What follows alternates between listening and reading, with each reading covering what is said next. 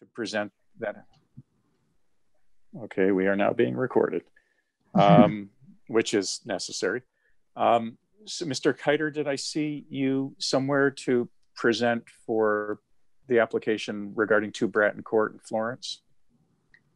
Yes, hi, this is Scott Kiter, 35 Main Street, Florence, Mass. And Jill Kiter with me. And ready to present when you are. Okay, go right ahead. We each have the file electronically, but so if you could give us a brief presentation and description of the relief that you're requesting from the zoning board. Go right ahead. My pleasure.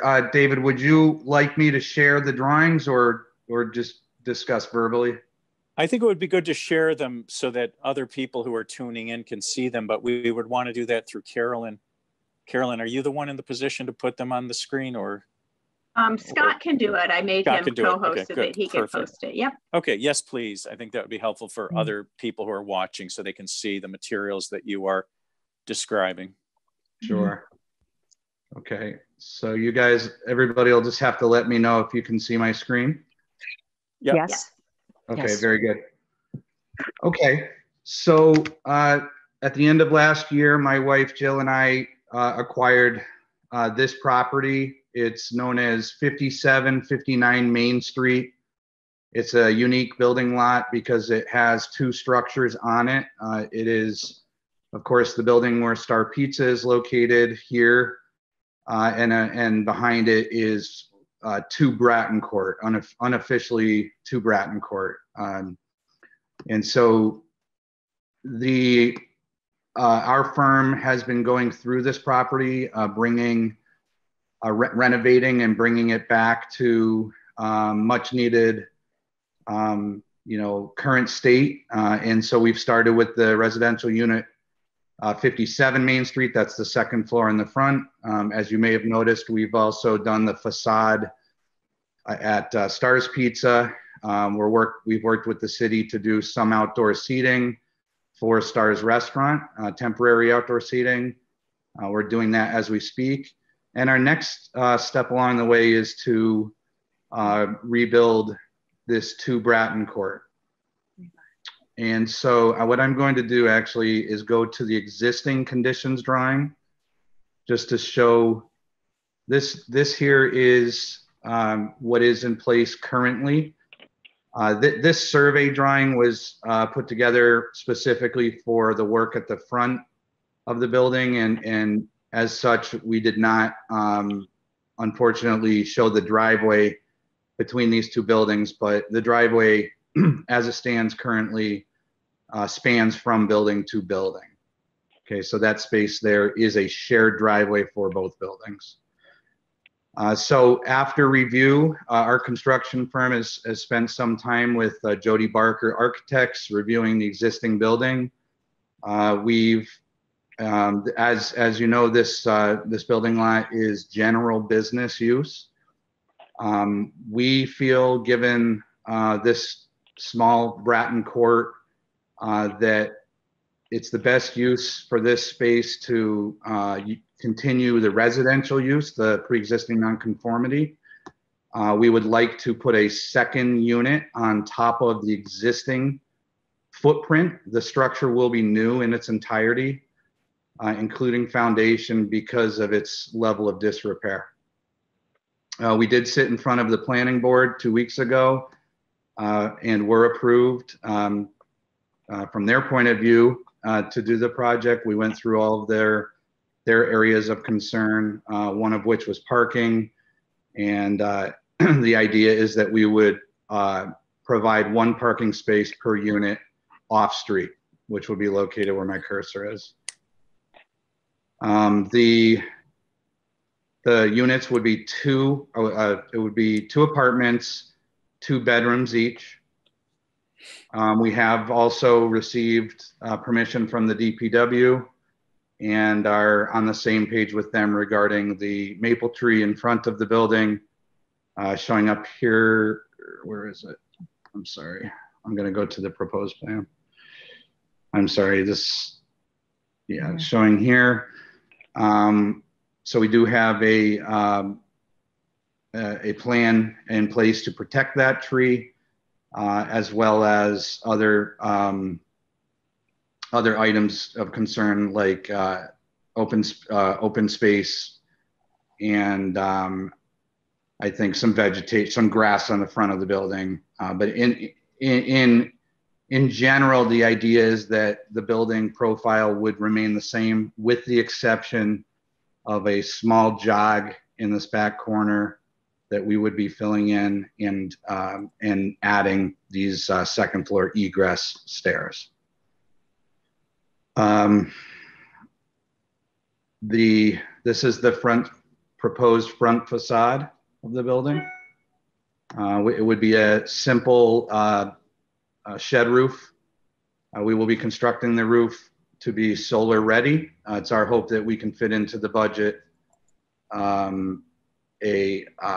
installing solar at this time, but at a minimum, the structure would be designed to accommodate solar, and we would have conduit in place.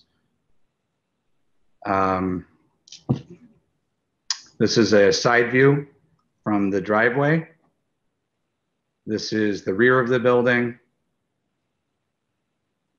This is the rear, excuse me, by rear you mean facing Cumberland Farms? That is correct. Not Bratton Court. Yes. So facing east. Yes. This is east. Okay, thank you. Yes. Yes, and I believe we have a couple of photos here just to give some perspective. This here in the upper right, you can see how close Cumberland Farms is to the back side of the building. Okay, and this is looking down Bratton Court. We have, as part of our effort to clean up this side and add some outdoor seating, this dumpster has been reduced from a 4 cubic yard dumpster to a 2 cubic yard, and we poured a pad directly behind the building to bring it in and conceal it with some fencing, which is going up this coming week. And then this photo here. Outdoor dining for the pizza place or something? What's that? This seating area, patio you're talking about? Yes, we worked with Carolyn Mish and the folks at the mayor's office to do some outdoor seating for Stars Pizza. It's just a very small section along the building here on gravel to provide some seating for the patrons outside of the building. Thank you. And give them some more separation. Okay, and this view here is just looking back down Bratton Court towards Main Street. And that, I think, is all I would have at this point, and I'm happy to answer any questions. Okay. And David, would you like me to take the drawings off of the screen or leave them up? Why don't you leave them up, because questions may relate to some of the specs. And I'll just invite any board members who have questions for the applicant to speak. The residential unit or units above Stars, above the pizza place, what is their parking? So they have, my wife Jill and I own a unit at 63 Maple Street where we are leasing them a parking space, but they also have one parking space that is right in this area where my cursor is on our property. Oh. Let's go back to the plan view, please. Sure. That shows the parking. Yeah, the one that has the 2 cars. Yeah, that so one. I'm sorry, I'm on a laptop. Zoom in on that, maybe? Yeah, I will try to do that. If possible. Sure. There you go. Maybe it'll be legible. Yeah. Yeah, so then forgive me because this this overhang no longer exists. It was removed as part of our renovation. But they're parked there to park right. So they're going to be sharing this area here where it says Main Street LLC. And this area here is for the restaurant. So the parking spot close to the brick building is for the brick building, correct? Correct. And one that's car. one residential spot. Yep. Yep, one car. And the reason that the loading area is being shown where it is as part of our project with 57 Main Street, we are rebuilding. We've removed this overhang. It was a really unsightly second-story porch. We are in the process of building a landing that directs the restaurant people along where my cursor is and down to this direction. You mean the rear kitchen egress or something? That is correct. It's just all it is. It's not restaurant parking. It is for the restaurateur. And they've been given this area here. And those two cars assigned, those parking spots assigned to respectively the two units, based on the square footage, you only need to provide one parking spot for each unit, correct? Correct. And so they will need to just, whenever they get in and out, somebody's going to have to move out of the way. That is correct. Yep. Okay. Yes. As would be the case with, I mean, you know, there's a little bit of community involvement required. Right. Yeah. What do you mean by community involvement required? Oh, just meaning that, you know, we'll assign a parking space to a unit, but obviously they're going to have to, there's a front and back situation, so they're going to have to cooperate with each other. And so you mean community, the people living in this building? Yes. There really isn't room for people to park in the street. There is, I mean, when I walk through there, it's a very narrow street. No. So no, is parking prohibited in the street? That I don't know. I don't think you couldn't physically park in the street and, you know, and allow cars to get by. Right. You would be blocking the street. So as a practical matter, there's no parking in the street, whether it's posted Correct. or not, basically. And can you elaborate a little bit when you said the planning board? I think you said something like you worked out parking with the planning board, or was it as simple as confirming that based on the number of units and the size of the units, no more than 2 spaces are required under the zoning ordinance? Is that correct? I would, if Carolyn would be open to this, I would defer to her expertise. Sure, we could ask Carolyn. But yes, I would say that what I meant is the planning board reviewed this parking arrangement specifically, and Carolyn did recite some code that I was actually not familiar with. So I would ask her if she could maybe better answer the question for you. That would be useful because this is an issue. Kind of, yeah, it's an obvious concern that if it's such a tight street, such a small street, you're doubling the number of units and I assume bedrooms. And how many bedrooms what's the increase in number of bedrooms from the existing 1 unit to the proposed 2 units? 1 bedroom. So you're adding 1, you're not doubling it, you're adding 1 bedroom. No, and I mean, presumably whether it's a single family house or 2 family, you know, you still could have 2 cars. Per family. Hi, is the public not allowed to speak yet? Not yet, but you'll have, the public will have a chance to speak. All right, because I do have a okay, I have to go at 6:30, but thank you. Okay, that's good to know. We'll make sure. Is that Lisa Palumbo? I recognize your voice. It is, David. I have to meet a client. I have to leave here about 6:35 to meet a client. So yeah, if I could just have a few words, but I have put some thoughts into an email to share. My neighbor, Chris Kennedy, wrote to Carolyn very detailed, and I've also sent a couple of emails that could be shared with the board. So thank you.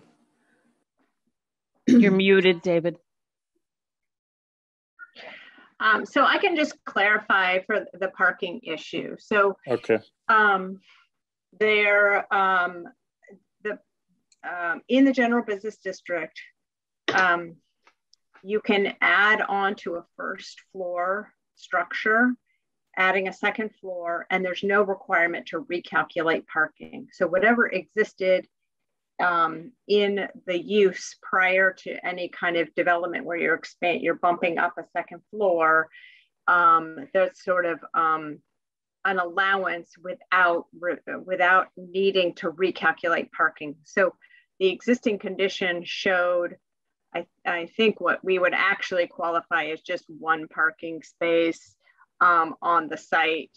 So if the applicant, instead of tearing down the building and coming forward with a new building, if they had just bumped up a second floor, they wouldn't even be in front of the zoning board. They wouldn't be in front of the planning board, and there would be no conversation about parking.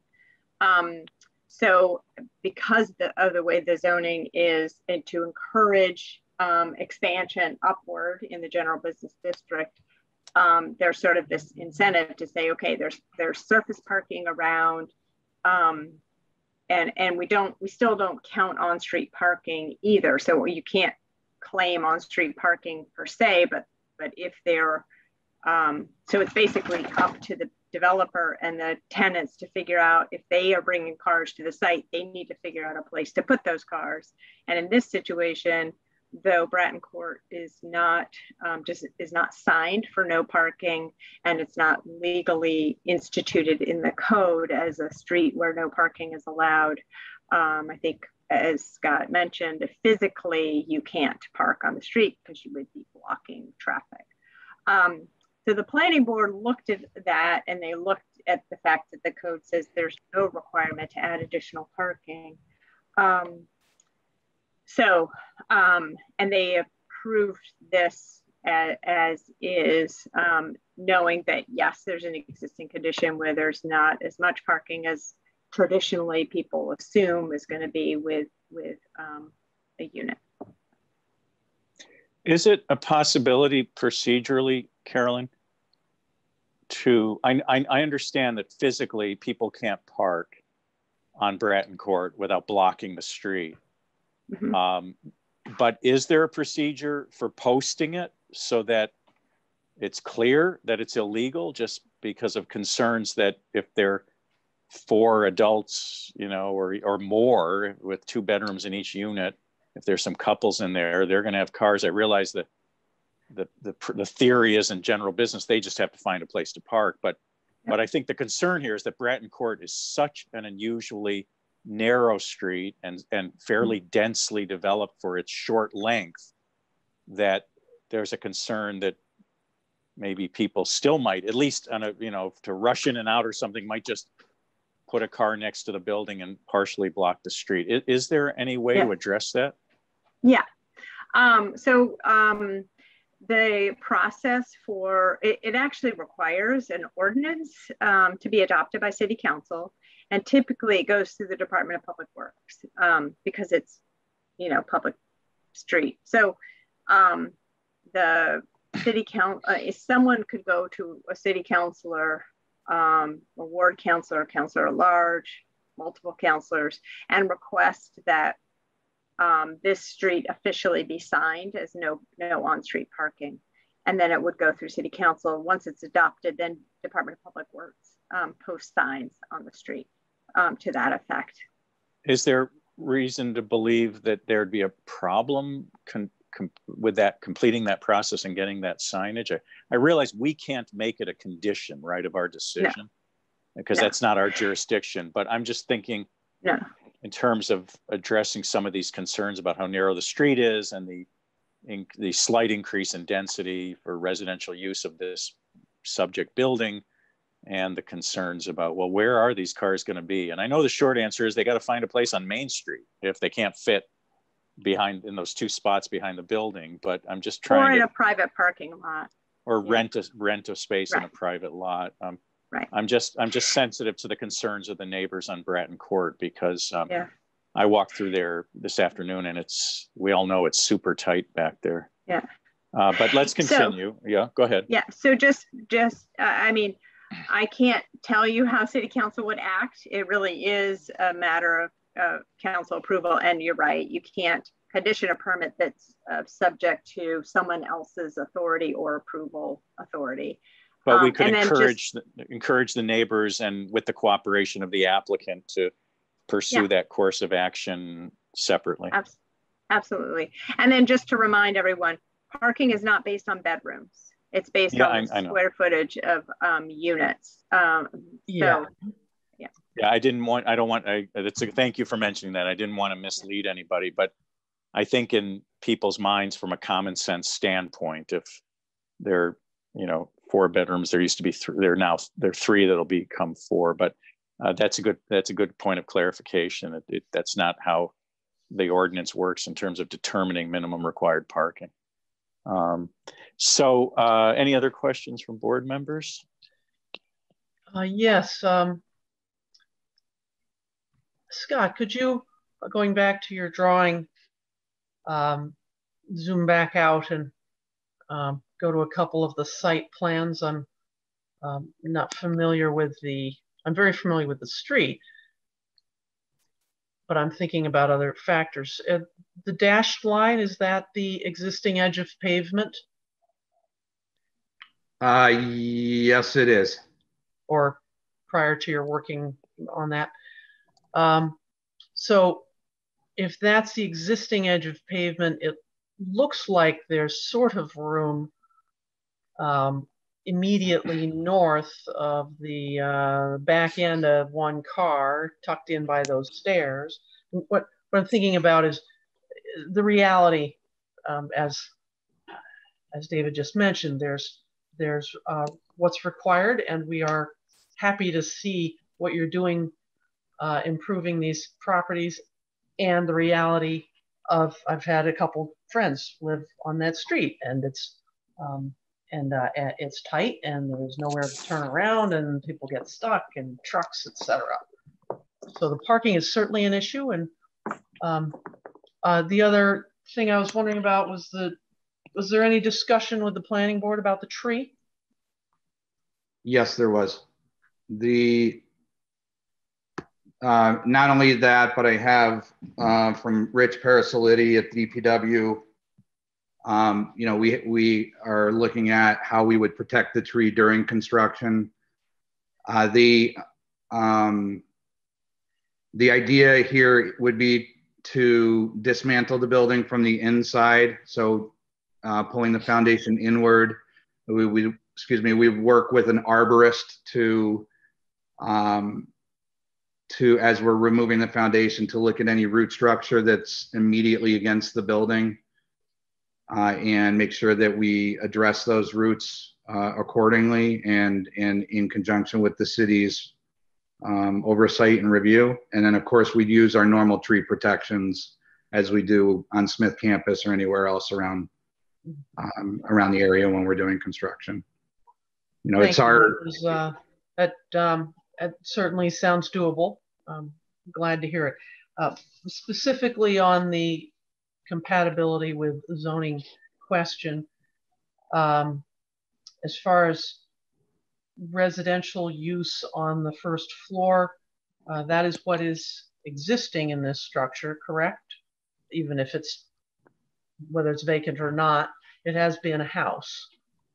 That's correct.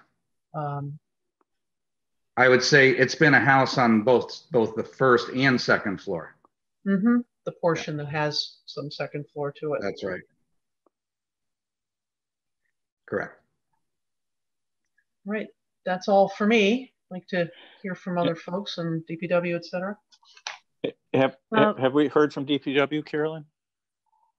DPW didn't have any comments for the zoning board as it related to the nonconformity. They did have comments about just utility connections and tree protection details and details about measurements on the plan for the planning board.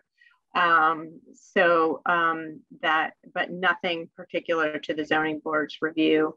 And then I'll also just emphasize that the tree being a public shade tree, because it's in the right of way, is under the jurisdiction of the tree warden. And so not even in the jurisdiction of the planning board.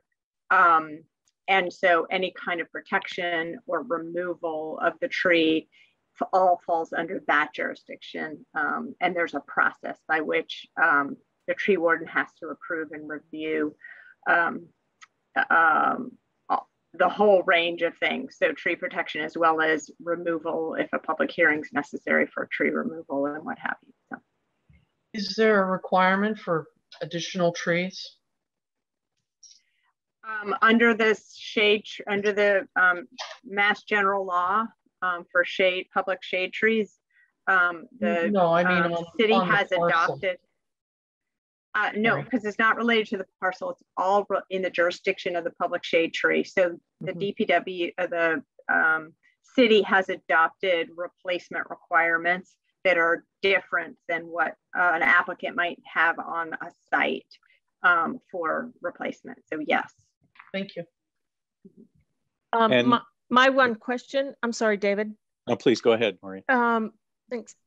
Scott, having to do with parking, because this is going to be a kind of interesting situation where these are the closest parking, the closest cars to the street. And as they negotiate getting in and out and potentially, you know, they don't know each other. There is one car from each of the units.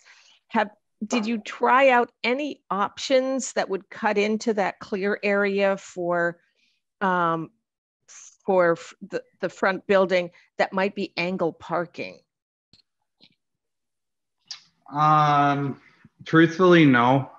You know, I think our line of thinking has been to try to segregate the restaurant because they're coming and going, delivering their products to people around town. And so we're trying to keep them free and clear and kind of promote a little bit of separation between this residential unit and, you know, like front of house and back of house type of thing.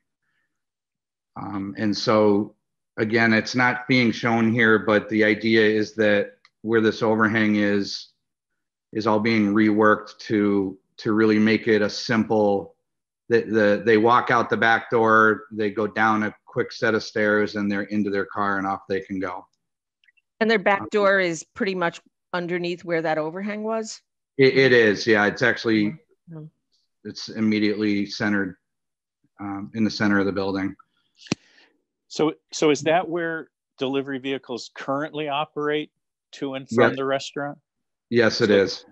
So that's not changing. And you're saying that it's basically just not available, for example, for 2 more parking spaces for the residential units.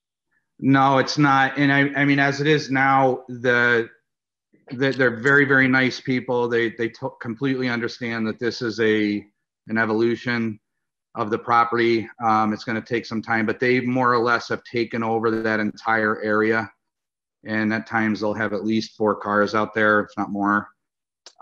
It's a family-run business, and they have a lot of, you know, folks just kind of parking in that area. They're not going to be able to do that anymore. They'll be restricted to this delivery zone, which was part of our lease agreement with them, and they understand and will comply with that. But so it's not going to be 4 vehicles back there anymore for the restaurant. They won't be able to do that. Okay. No, they're going to probably be able to have 2. And how would you enforce that? It's in our lease. So they'd be in breach of the lease. They would. If they started blocking the 2 parking spaces for the 2 family. That is correct. That is correct. And furthermore, they just wouldn't do that. They're very nice people, and they've been very patient with us as we've been remodeling their building. And all of this is to help them too. And I think that they know that, they understand that. I don't see it being any issue.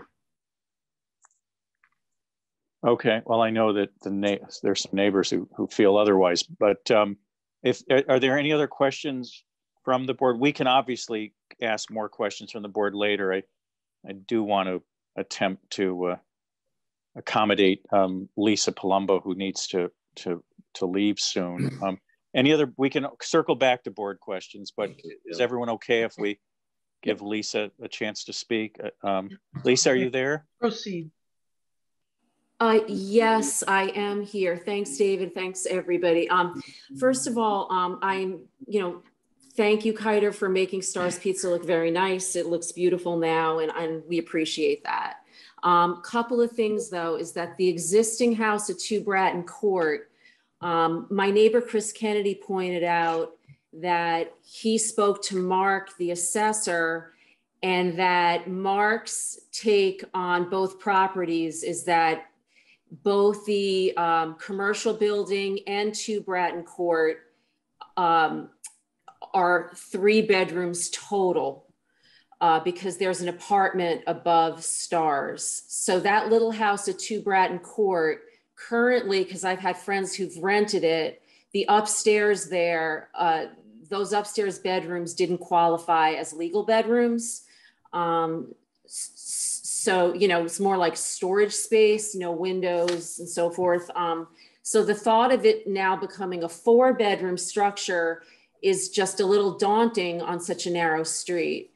So I am definitely in favor of a sign, maybe not signs down the street because it's such a short street, but certainly a sign in front of 2 Bratton Court reminding tenants there not to park would be very helpful. I am concerned about, the outdoor seating of Stars Pizza. That's where, keep in mind that there are delivery trucks that deliver food to Stars Pizza that often block the street in various ways, and absorbing that outdoor seating, that's kind of where trucks park, is another issue. And I know that 2 Bratton Court has been vacant now for a while, but in the past when it was occupied, tenants did park on the street and did block the street with frequency. So we are very concerned. Even when they knew each other. Because it's inconvenient to have to move a car. And if you're dealing with people that don't know each other, they're going to push it because people aren't watching them, whether it's on the lease or not. And maybe even a sign won't do it. And we all work from home. Excuse me. Wait. Could you please just identify yourself? I'm hearing Greg. A second speaker. That's Greg, my husband. Same address. Okay, thank you. Sorry, thank you. Go ahead. Go ahead. It's my concern is it's just human nature. We've all been renters before. And maybe a sign might give us the right to be able to call the cops, for example, which we would never want to do, to say, hey, but meanwhile, I can't get out of my street. And so thinking that people that don't know each other, potentially 4 cars or even 2 cars of people that don't know each other, this idea that they're going to work together is completely unrealistic. But I mean, that's typically what happens when people don't know each other. So certainly a sign at minimum, which I know is out of your jurisdiction, would be helpful. And just one other thing is, which might also be out of this jurisdiction of this board, is the inconvenience during the construction of this new building. We had our entire street torn up last summer, and it was a real drag. It needed to be done, but the idea of having to accommodate builders. Well, that's day in and day. No, it is. So it's just another issue with the narrowness of the road is when the construction's going on. we feel like all of us who live here feel like we should be able to come up and down the street without any issue. So it's just the narrowness of the street brings up a lot of stuff that is unavoidable. Today a cement mixer was blocking the street. So anyway, though, it's more about the parking. We welcome the renovation. I would prefer to not see it increase in size because that increases the number of people on the street. I'm worried about the outdoor seating for stars because I feel like it's dangerous. It's a dangerous little street to get in and out of. So that's my main concern. Okay, I might ask the applicant to respond, but specifically one thought, I mean, I'll let you respond, but one thought I had is even if we don't have,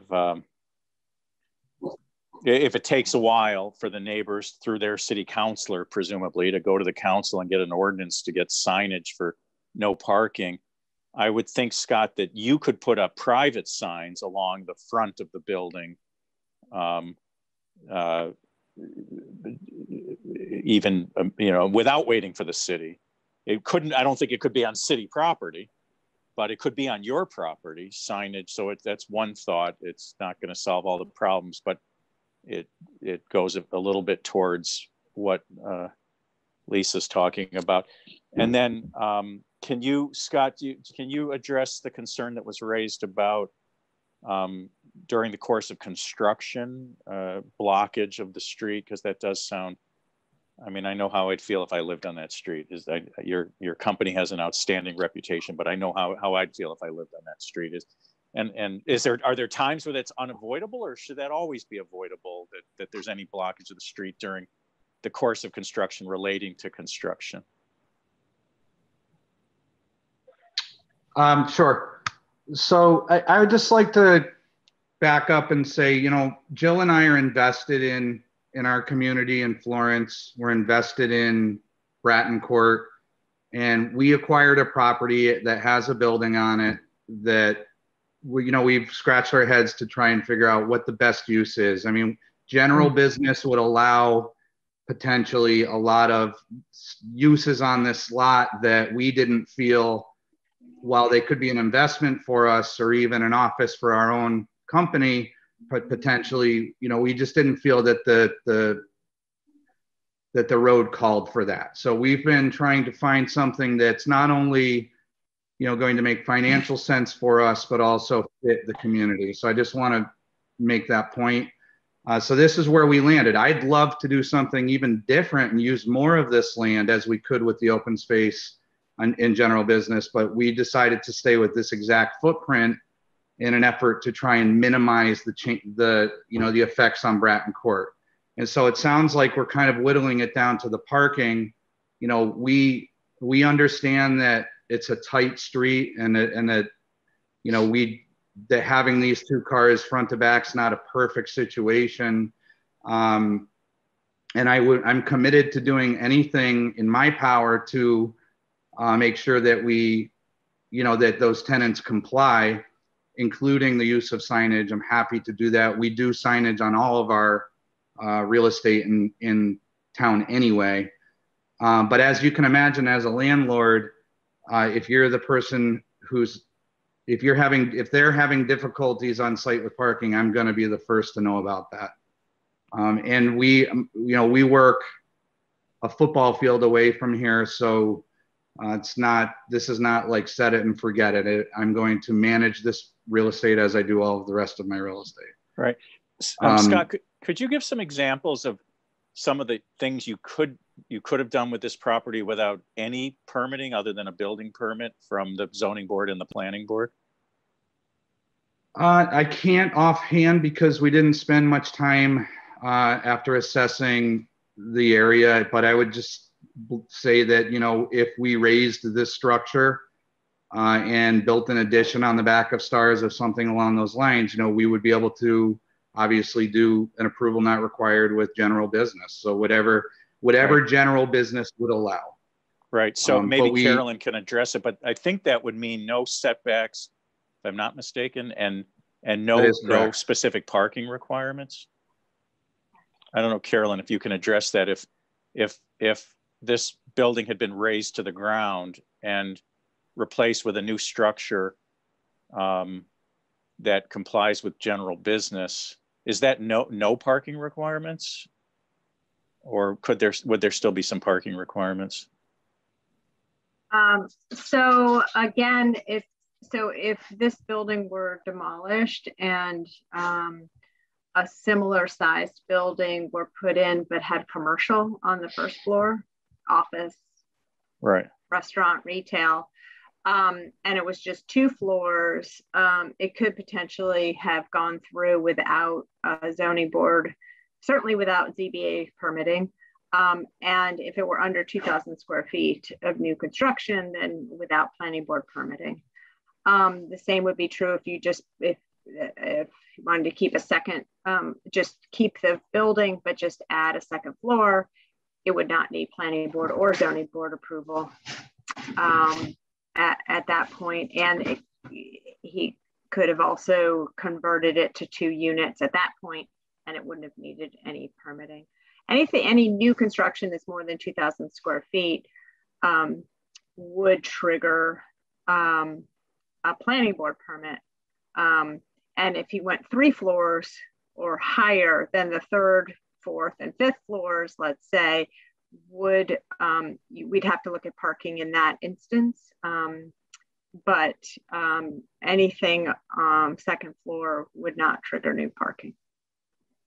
So there'd be no requirement for additional parking if the owner had elected or does elect to go that route versus the one that's been proposed. Right. Okay. I just want to understand the alternatives. I'd like to just respond to. Can you hear me? Can you hear me? Yeah, is that Bob?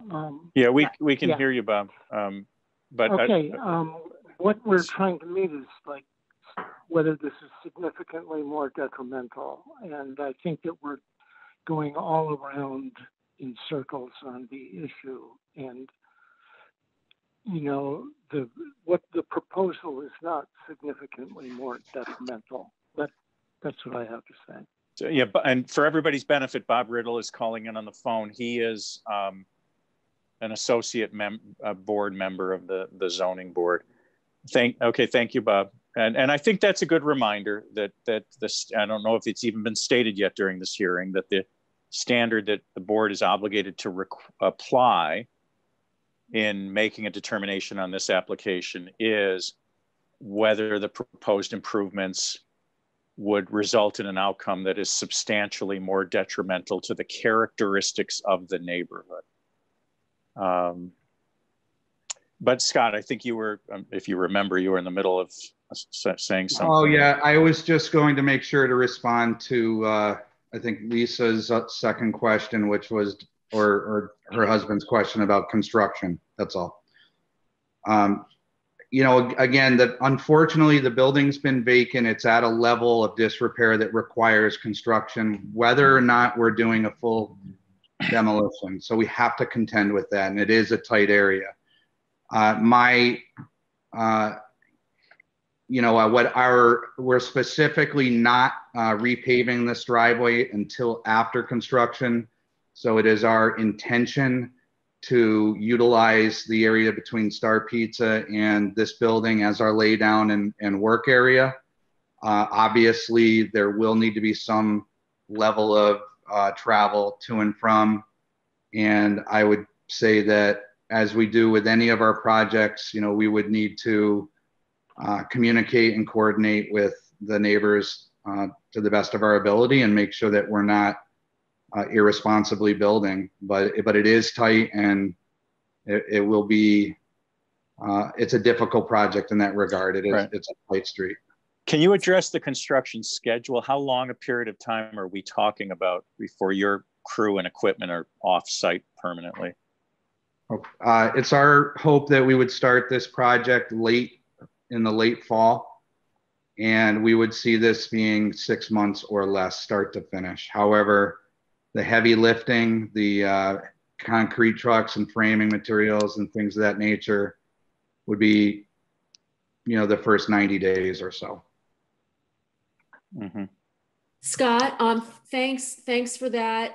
We would really appreciate if, as this is likely to go forward, if you would be able to notify us in the morning on the days where the day before when you think the street might be blocked, so that we could park like in the Florence Savings Bank parking lot for the day.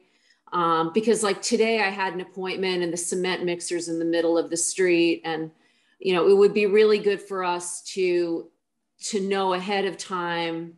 It's not that inconvenient for us to park elsewhere, but the random blocking of the street is very stressful. Yeah, we come and go. Lisa's a realtor and I work at home and the office, and there's no schedule to when we need to come and go, and we need to be able to get through. Yeah, so it would be good for us to know ahead of time, but at any rate, thank you. The signage would really help to remind your tenants not to block the street, I think. I wouldn't be in favor of signs up and down the street, but certainly in front of number 2. Thank you. Okay, Lisa, I'm happy to do that if and when the time comes for construction. I will make sure that we're in communication with you and the rest of the neighbors, and we'll distribute our construction schedule and make sure our project manager is in contact with you. Thank you. Sure. Is there anyone else from the public in the waiting room who wanted to ask about this application? And you can raise your hand. And Carolyn, I'll ask you if you can help tell me if there's anyone else who is indicating they would like to speak to this application. I don't see anybody. Okay. Board members, any other questions for the applicant? I have no questions. And Maureen, I saw you nodding no, and I assume Sarah, no more questions. Thank you. Okay, thank you. Oh, so I'm sorry. So this is Greg again from 5 Bretton Court.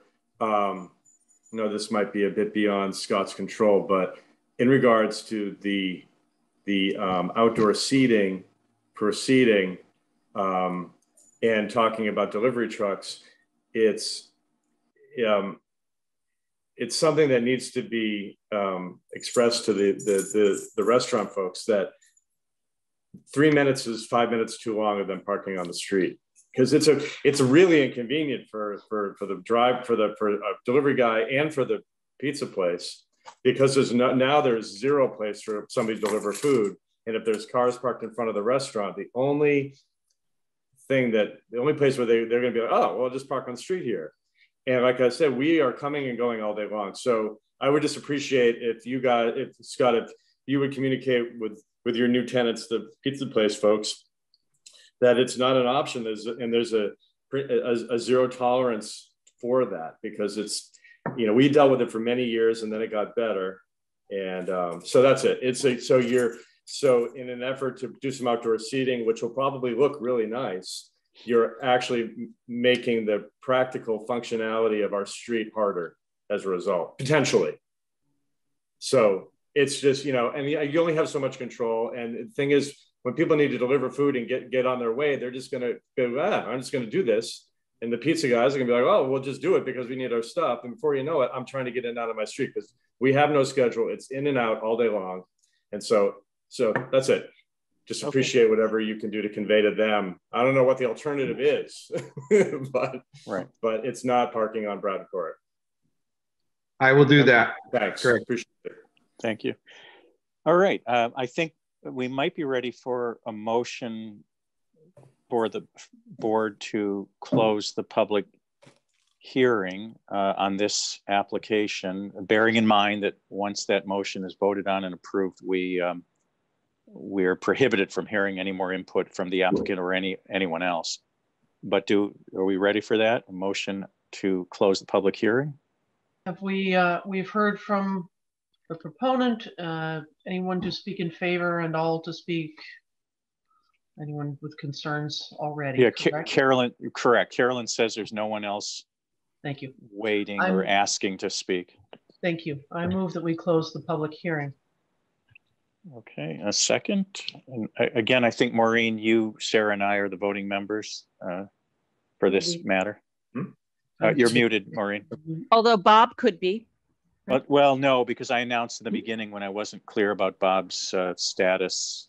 Okay. That it would be the three Yes. of us. Second. And do I hear somebody saying something else? If not, Carolyn, because it's a virtual meeting, we need a roll call on all votes. So if Carolyn can take the roll call, please. Sure. Maureen Scanlon? How do you vote? I'm voting to what? Close voting the hearing. To just close the hearing, hearing portion. Yep. Yes. Sarah Northrop? Yes. And David Bloomberg? Yes, so that is unanimous and the public hearing is closed on this application. The meeting is still open for the next, to continue here. Now, if we're ready, we could entertain a motion on the application itself for the finding. We could have discussion before that motion or after it's seconded before voting, but I don't know how people feel, Maureen or Sarah or Bob, your input's obviously welcome as well in terms of discussion. Yeah, right. Okay. I'm all set. So do we have a motion to, let's just structure it this way. Do we have a motion to grant the request for the finding as presented in the application? I could move to grant that. Okay. I'm happy to move to grant the request as presented by Kiter Builders to rebuild the non-conforming first floor residence at 2 Bratton Court, map ID 17C198. Okay. With expansion of residential use. Right. To rebuild non-conforming first floor residence to fully residential use, two residential units. Yeah. Second. Okay. Any discussion before a vote or thoughts to put on the record? I appreciate the conversation about the issues that will impact the residents. And I think that the logistics of having the 2 parking spots be occupied by 2 different residents is not in our purview, but I think it's going to be something that's going to be a challenge. And I appreciate Scott's intentions to manage that as owner of the property. Thank you. Sarah, any comments or? No. Okay. I just would like to say that again, and I appreciate Bob's reminding us, you know, kind of that the standard we're applying here is the standard we're always obligated to apply for a finding, and that is, will the proposed improvements be substantially more detrimental to the characteristics of the neighborhood, which is an intentionally broad phrasing. But I'm struck by a couple of things. Bratton Court is already one of the narrowest, most congested streets I've ever seen in Northampton or Florence. And the pizza place is already there. And because it's general business, not that this is relevant to the decision or the analysis, but I note the fact that there are any number of things that the applicant could do with that property at 2 Bratton Court without needing any special permit or finding, which would be no less and possibly more congestive on the site, although that's not technically part of our analysis. Right. And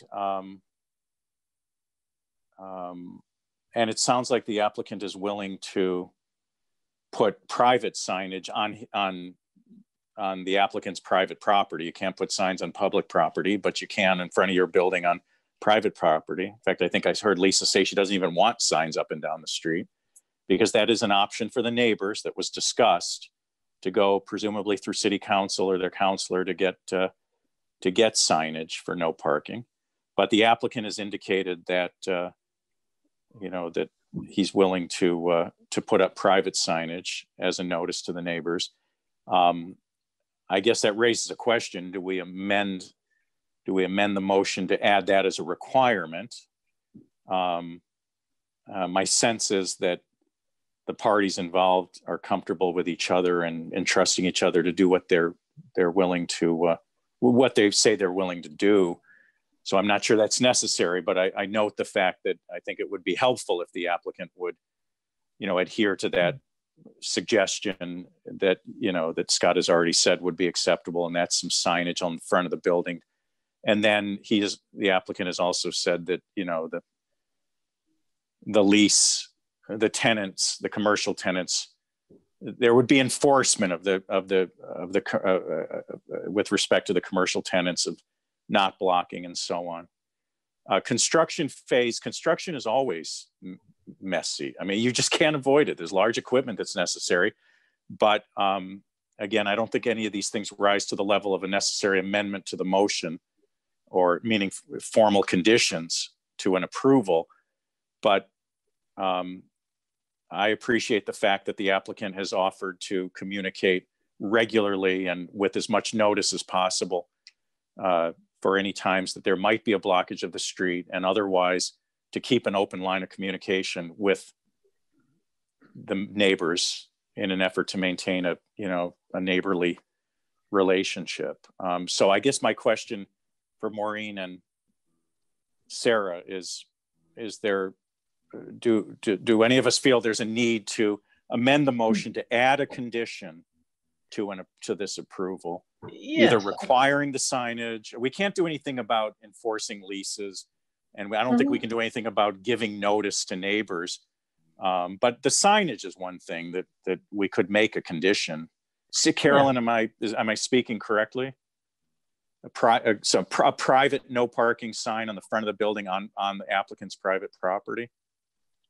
Yes, I mean, that could be done, and I agree that conditions about construction time and that kind of thing are not in your purview. We can't do that, but sure, if you think this sign, no parking for the street, in front of the house is yes, could be a condition. So do we have an amendment? I think that's the way to do it. An amendment to the motion to add the condition that there will be, I suppose we could say, at least one private no parking sign placed and maintained by the applicant on the applicant's property on the west side of the building facing the street, indicating no parking. And so people don't have to repeat all that. Maybe we could just have a. So moved. Okay. Thank you. I was headed in the same direction. Requiring at least one. I wouldn't require more than two. And the placement is really the kind of thing you decide in the field. Right. Okay. I don't know if we did that correctly procedurally. Did we, Carolyn? We amended our motion. Is that, yeah. That works. So the safeguard. So the safeguard with that is that will travel with a subsequent owner. Correct, because the permit gets recorded in the finding, the decision. Our decision gets recorded in the land records, and this would be a condition in our decision that is recorded permanently in the land records. Okay. So I guess, Maureen, Carolyn, do we do a roll call? Oh yeah, Maureen, can you second the amendment to the motion? I will. I second it. And then a roll call, Carolyn, on that vote, please. Sure. Sarah Northampton? Yes. Maureen Scanlon? Yes. And David Bloomberg? Yes.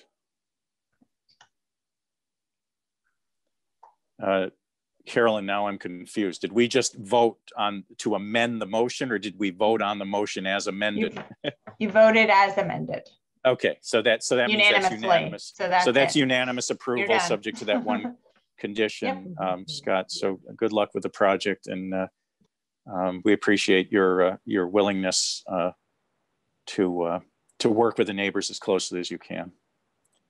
My pleasure. Okay. Thank you. Thank you. And Scott, you know the drill. There's the appeal period, and then the from 20 days from the date the decision is issued to the city clerk.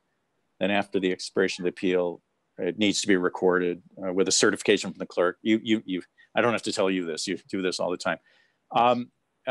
Could we just take like a 5-minute break, and we'll continue at 6, or even a 4-minute break? I have to go to the bathroom. Do you want? It's 6:43. Can we reconvene at? Right. We'll continue with the next item on the agenda from the continued from August 12th, and that's the application for a special permit by Jen Pullins to expand a pre-existing non-conforming setback further into the side yard at 32 Maple Street, Florence, map ID 23A-139. The same procedures will apply. We'll first hear from the applicant or her representative, and then the board will have a chance to ask questions, and then members of the public who are present will then also have an opportunity to address the board with questions or concerns about this application. Who do we have for the applicant?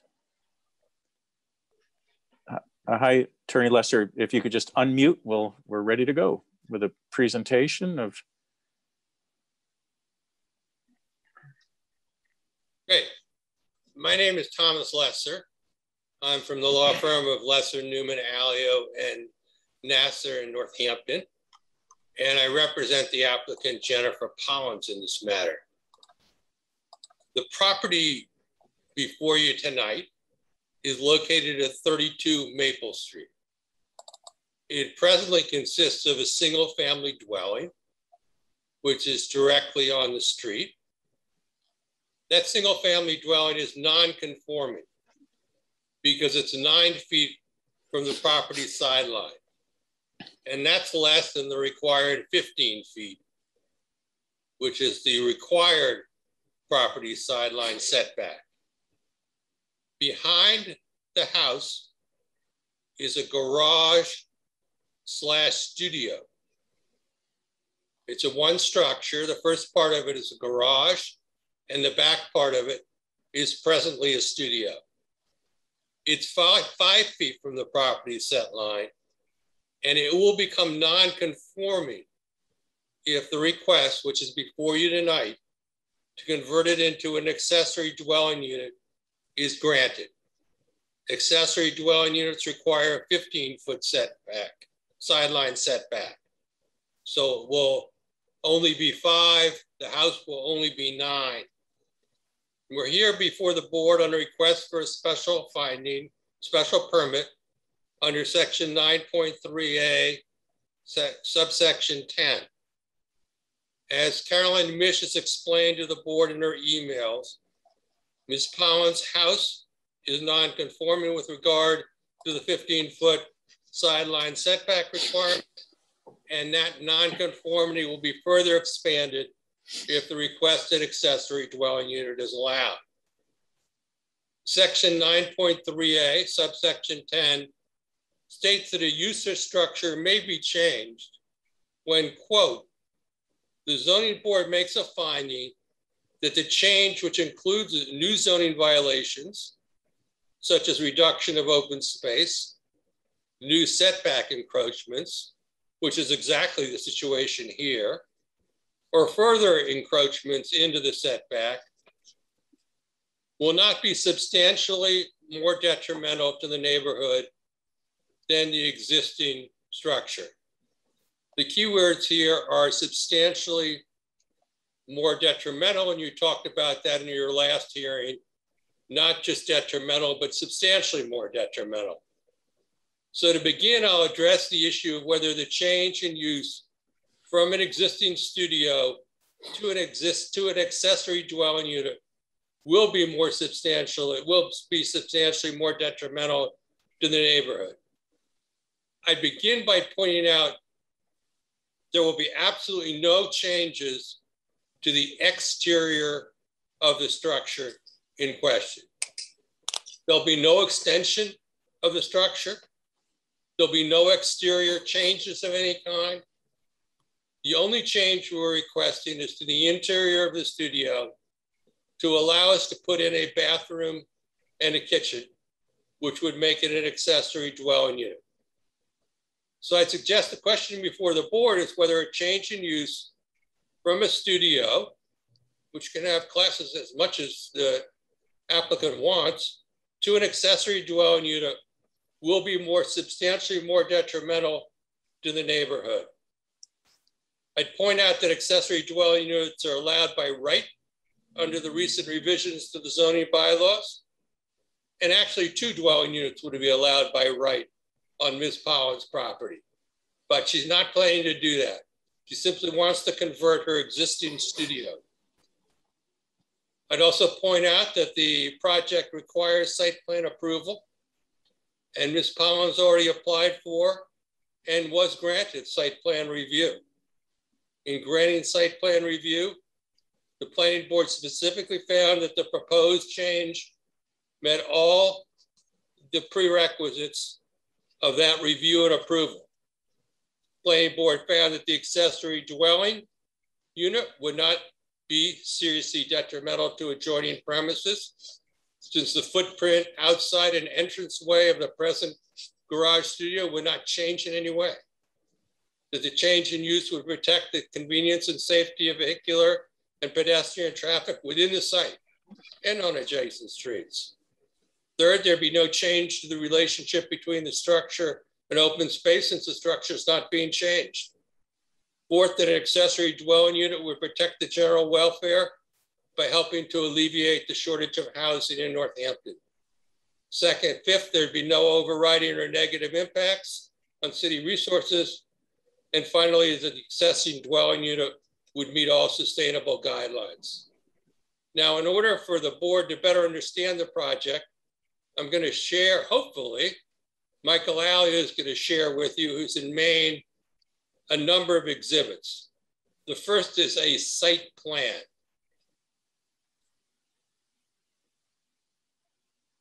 The site plan is up now, and the site plan shows the driveway, shows Maple Street at the bottom. Then it shows the driveway, which the applicant by deed shares with her neighbor, Catherine Robinson. It's a deeded, shared driveway.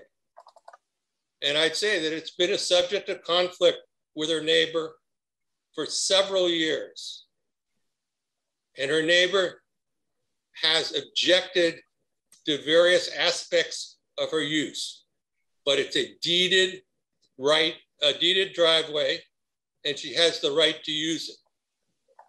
You can see there's a cobblestone portion, and that goes on to Ms. Pollen's land. And that leads to a structure which is labeled garage in the back. But it actually, the structure labeled garage actually contains the studio I was referring to earlier. And that's clear from the second exhibit I'll show you, a floor plan. And that's a floor plan of the back building, which was labeled garage in the site plan. And as you can see, it has a garage with 2 cars depicted in it. And in the back, it has the studio. And it shows where the kitchen would be. It shows where the driveway would be.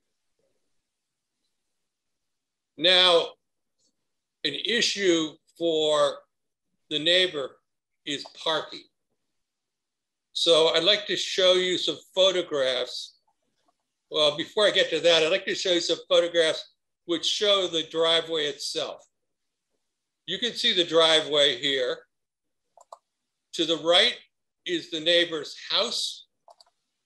Behind their house is a large barn.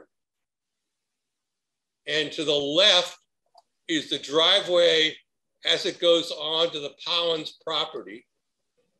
And you can see the garage itself, which is in white. So as you can see, there's a barn between the garage / studio, the Pollen's garage studio, and the neighbor, Catherine Robinson's house. And this second photograph that I'm going to show you corroborates that.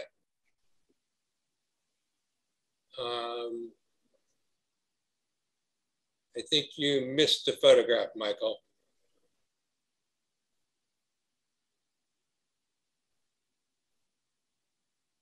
Sorry, Tom, I'm looking for it. I think I might not have it. Okay, in any case, there's a photo, it would have been a photograph taken from the front of the garage in the back towards the house.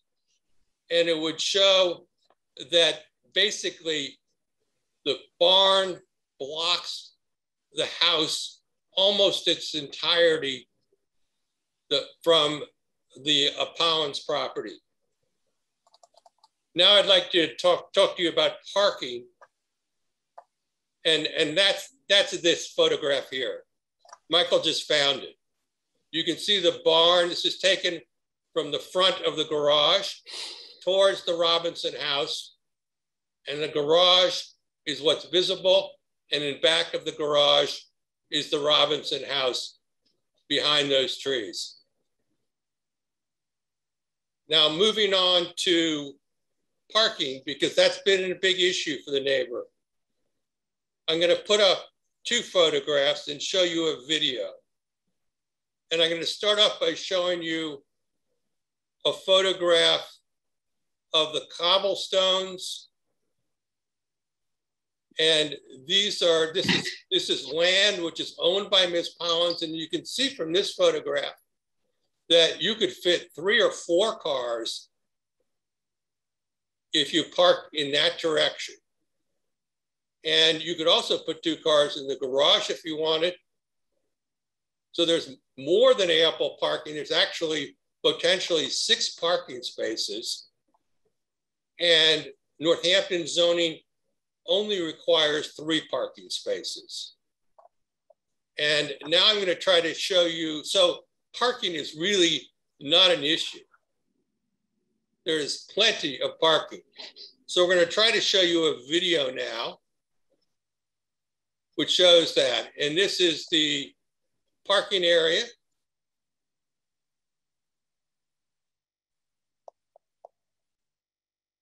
You can see it's moving along the parking area to the garage. Then it's moving along the front of the garage. And then you can see the fence where the border is between the 2 properties.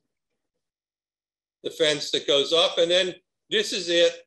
This is a looking at the street from the garage area, and you can see all that parking that's available. There are a number of other issues brought up by the neighbor, which don't bear on the matter before the board.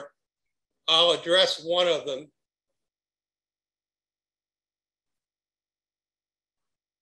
And that's that they note there's a cease and desist order.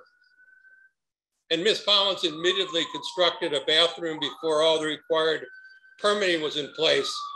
And she was issued such an order.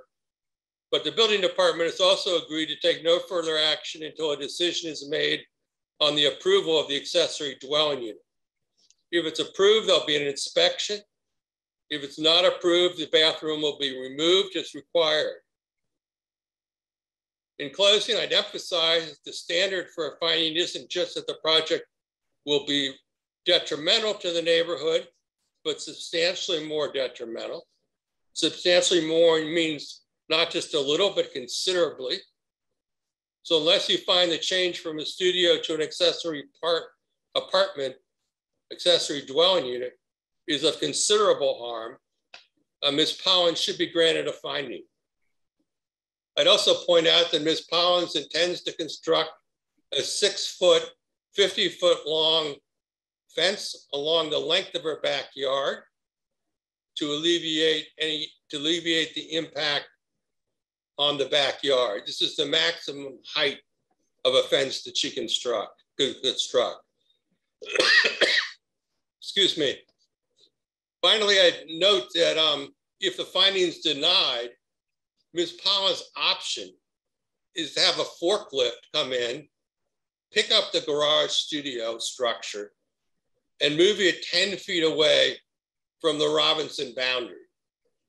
Then it would absolutely be allowed as of right, but it would also be significantly more visible to our neighbors and significantly more of a detriment on the neighborhood than leaving it where it is, right by the neighbor's barn.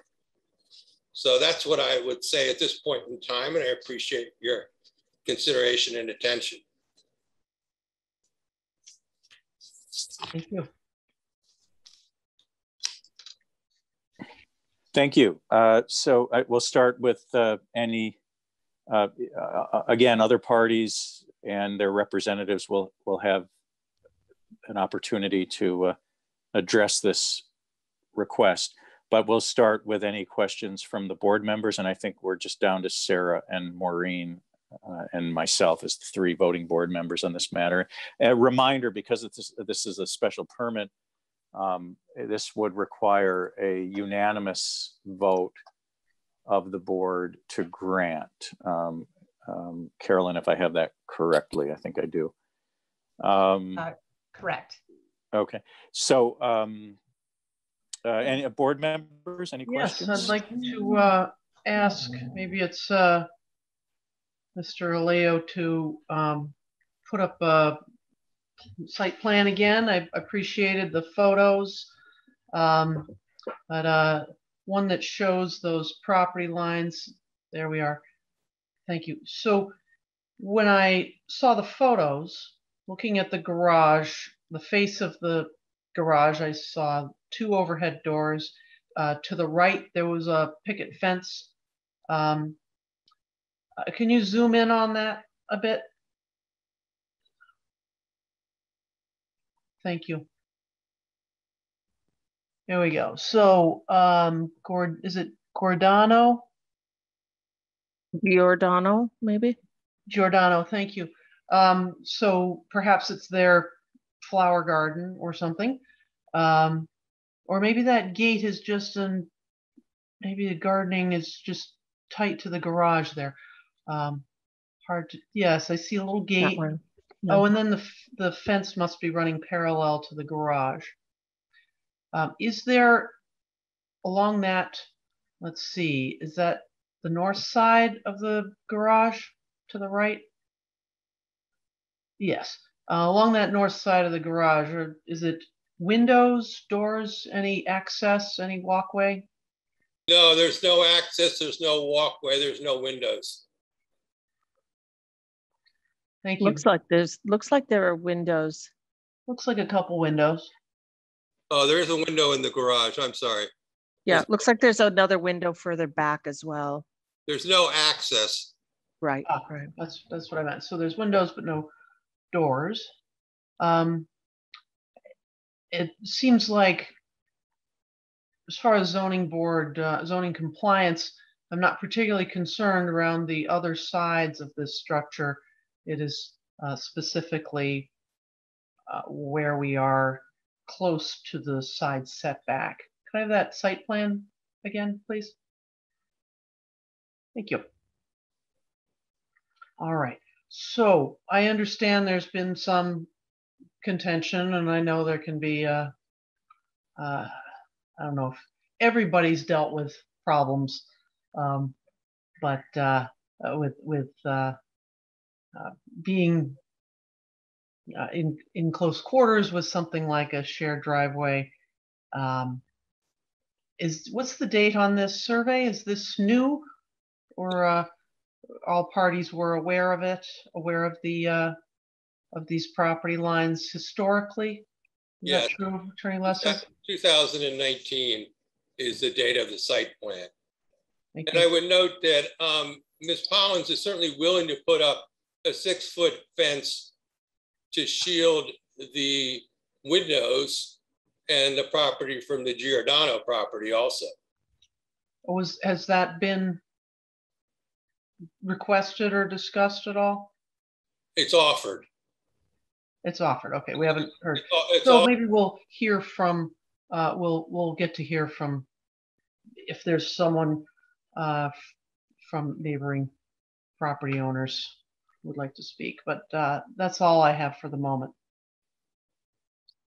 I will disclose that I know one of the abutters, the person who's filed a grievance, Kathy Robinson. We volunteered for several years together as long-term care ombuds persons, and I don't see it as any factor in my ability to review this with objectivity, but I just wanted to mention that.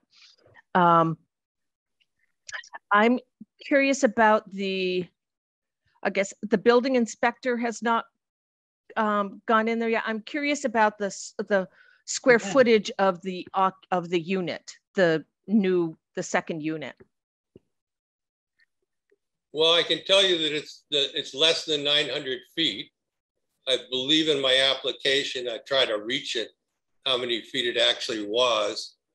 I think we have actually 21 and 25.4 seems to be the two measurements. Looking at the sideline of 25 something and 24. And it doesn't, maybe this is not, I don't know code on this level, but it does not need a second egress. My understanding is it does not need a second egress, but I think she would have to comply in order to get a building permit. She'd have to comply with code. If it needs a second egress would be put in. It would be put in on the side, the yard side of the property, certainly. In emergencies, window sills shouldn't be too high. The code allows a window can be if it's fire first floor, egress right. if it's first floor. It works.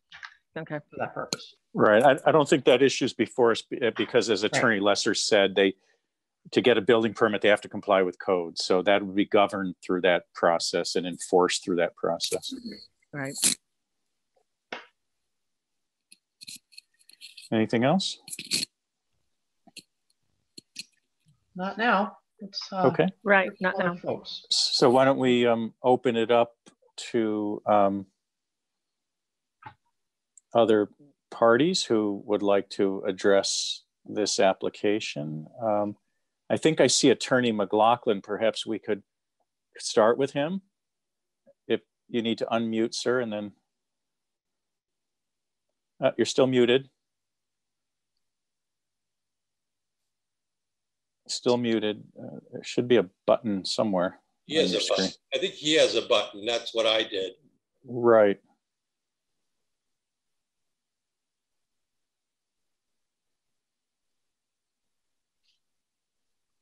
Wiggle the mouse and there'll be a little. Okay. There we go. We got you. We got you. Good. Loud and clear. I appreciate. I represent Ms. Robinson. We've talked about the neighbor next door who owns the driveway and that is used for this property right now.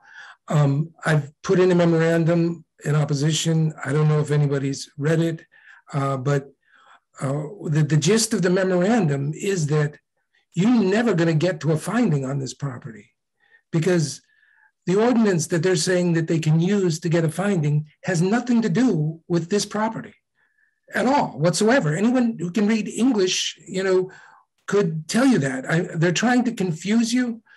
They're trying to mislead you. They talk about the planning board. At the planning board, please understand, Attorney Lesser said that the garage was a non-conforming structure. It isn't a non-conforming structure. I took him at his word and didn't look it up for the planning board. But at the planning board, the understanding was, it's a non-conforming structure. They're going to go to the ZBA to do a finding. But when we come to the application for the ZBA, they admit now, it isn't a non-conforming structure. But we still want to use the statute for non-conforming structures. We should never, ever get to the finding in this case. Please understand, the statute that he's referencing allows you to change two things, and only two things. It allows you to change a pre-existing non-conforming structure or a pre-existing non-conforming use. Okay? Read your definitions of structures, read your definitions of single-family structures. They don't include separate and distinct structures on the same property. The only way we could be here with this application would be if the statute said you can change pre-existing non-conforming structures and other perfectly legal structures on the same property. But that's not what the statute says at all whatsoever. You can't use this statute to reach a so-called finding. The building that is non-conforming is the one family structure. And that is not the building that they're asking for changes on. They're asking for changes on the garage, which is a perfectly legal structure. It's 5 feet away. Garages have to be 4 feet away. So they can't come to this board under the statute that they've come to you before and seek any relief at all whatsoever. They could come to this board under Section 10 and ask for relief to change the single family structure, but they're not. They just want to change a different building on the structure, which is a perfectly legal structure, and they want to make that a second home. The city council passed an ordinance not too long ago that says that if you want to build a second family home on your backyard, you can, but it's got to be 15 feet away. So they're coming in here and somehow morphing the front building into the back building, but read your definitions of single family structures, read your definition of structures. These are two separate and distinct structures. And when it comes to non-conforming use, there's no non-conforming use here, either in the single family structure or clearly in the garage. The single family structure is over the line, okay? So it's a non-conforming structure, but the use in that structure is perfectly legal. They're using it as a home. Non-conforming use is where you have, like I live in Florence, around the corner from me in a residential zone is an old store, but it's been there 100 years. So and the building is probably perfectly legal, but that's a non-conforming use. Non-conforming use is where you're doing commercial or industrial in a residential zone. It has nothing to do with using a building for a legal use where the building is a non-conforming structure. They're morphing the two into the one claim, and it isn't. There's no way this statute can be used for what they are seeking. By the plain language, read it. And it's clear to me that the statute itself doesn't even cover accessory structures. It only covers the single family structure. It says a pre-existing non-conforming structure or use. That's a pre-existing non-conforming structure, like the single family structure, or pre-existing non-conforming use, which there is none on this property at all whatsoever. There never has been. It can maybe changed, extended, or altered, and then it goes into how you can extend or alter it. But that's all you can change. You can't change other structures.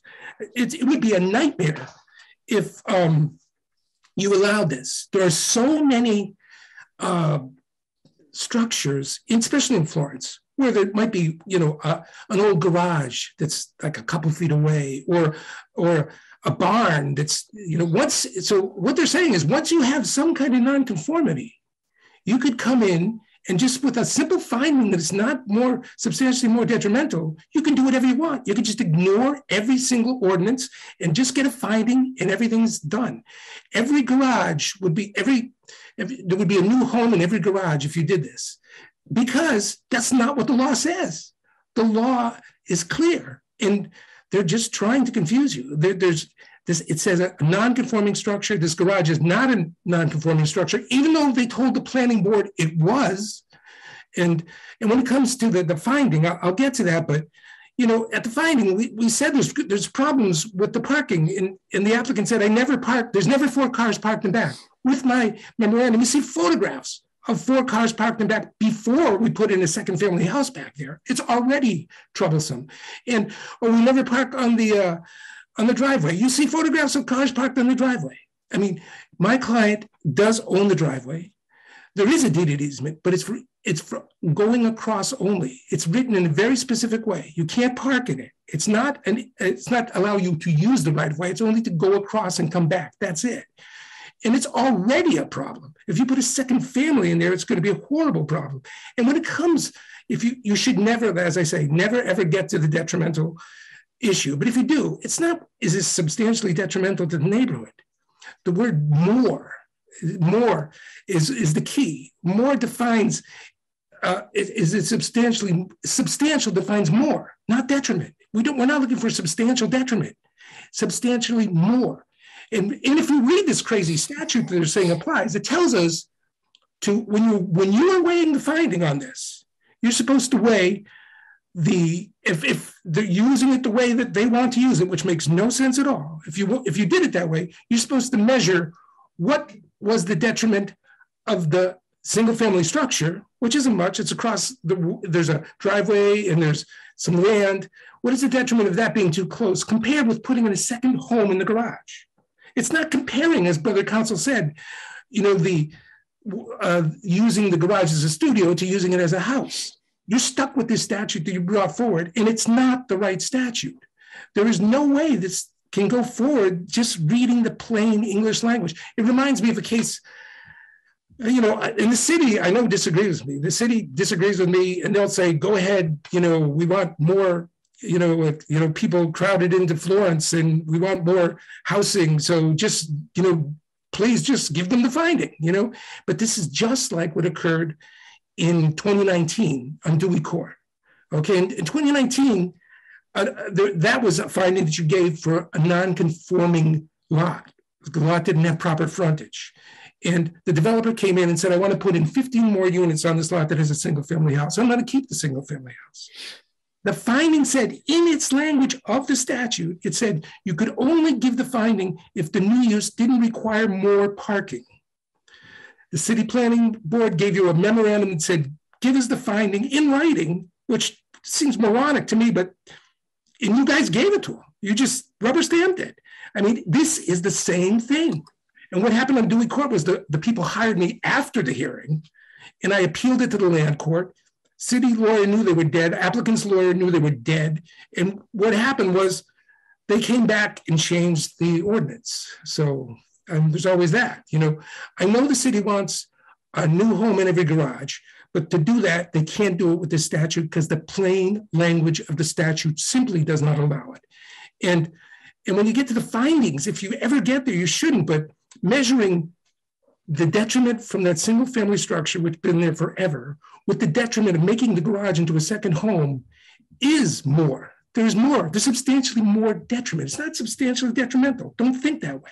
Is it substantially more than there is now? It clearly is. For the main reason is this is not just a normal garage. They have to share the parking. They have to share the driveway, and it's already a problem before you put a second home back there. And if you ever get there, which you should never get there, but if you ever get to the finding issue, you should think that there should be more parking on the other side, away from my client, and a new driveway. That's the only way it could be done without there being substantially more detriment to my client. I just don't see why we're here. I mean, this application makes no sense when you read the language. Read your definitions, read structures, read the definition of prior non-conforming use, prior non-conforming structures. They all talk about a single structure. And if they argue, well, this is an accessory structure to the main structure, it isn't anymore. Read your definition of accessory structure. It says it can only be an accessory structure if it does not contain a kitchen or a bathroom. Somebody's already illegally put in a kitchen and a bathroom to this structure. It is no longer an accessory structure by your very definitions of your bylaws, your ordinances. So this can't work anyway. I'm just baffled as to why we are here with this application. I know the city planning is supporting it, but I think it's wrong. It's just as wrong as Dewey Court was, and any land court judge would see it in a heartbeat. This doesn't apply here. Okay, thank you. Attorney Lesser, would you like to respond? Sure. I went over with the planning department and I asked Ms. Mish to chime in after I finish.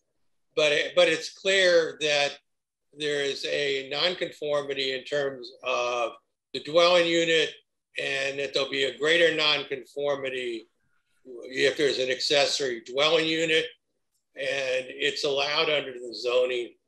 And as vociferously as Attorney McLaughlin argues, I think he's just simply wrong. And this has nothing to do with Dewey Court, where he may indeed have been right. In terms of whether it's substantially more detrimental, right now, it's not a garage, it's a studio. means you can put classes in the studio. You can have people coming and going in the studio. You can do all sorts of things in the studio. And the studio is an allowed use at this point in time. And in fact, there'll probably be less cars than there would be in a studio.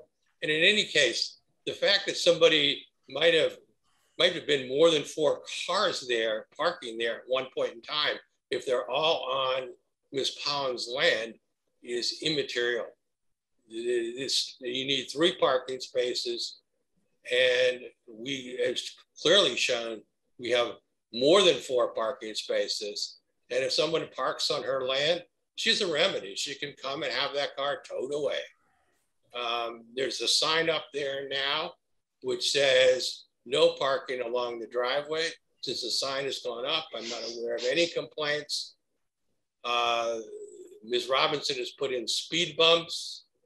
This is all controllable, and there's ample parking to create another driveway and take away green space on the other side of the house when there's cobblestones, and you've seen the cobblestone area, the gigantic, makes no sense whatsoever.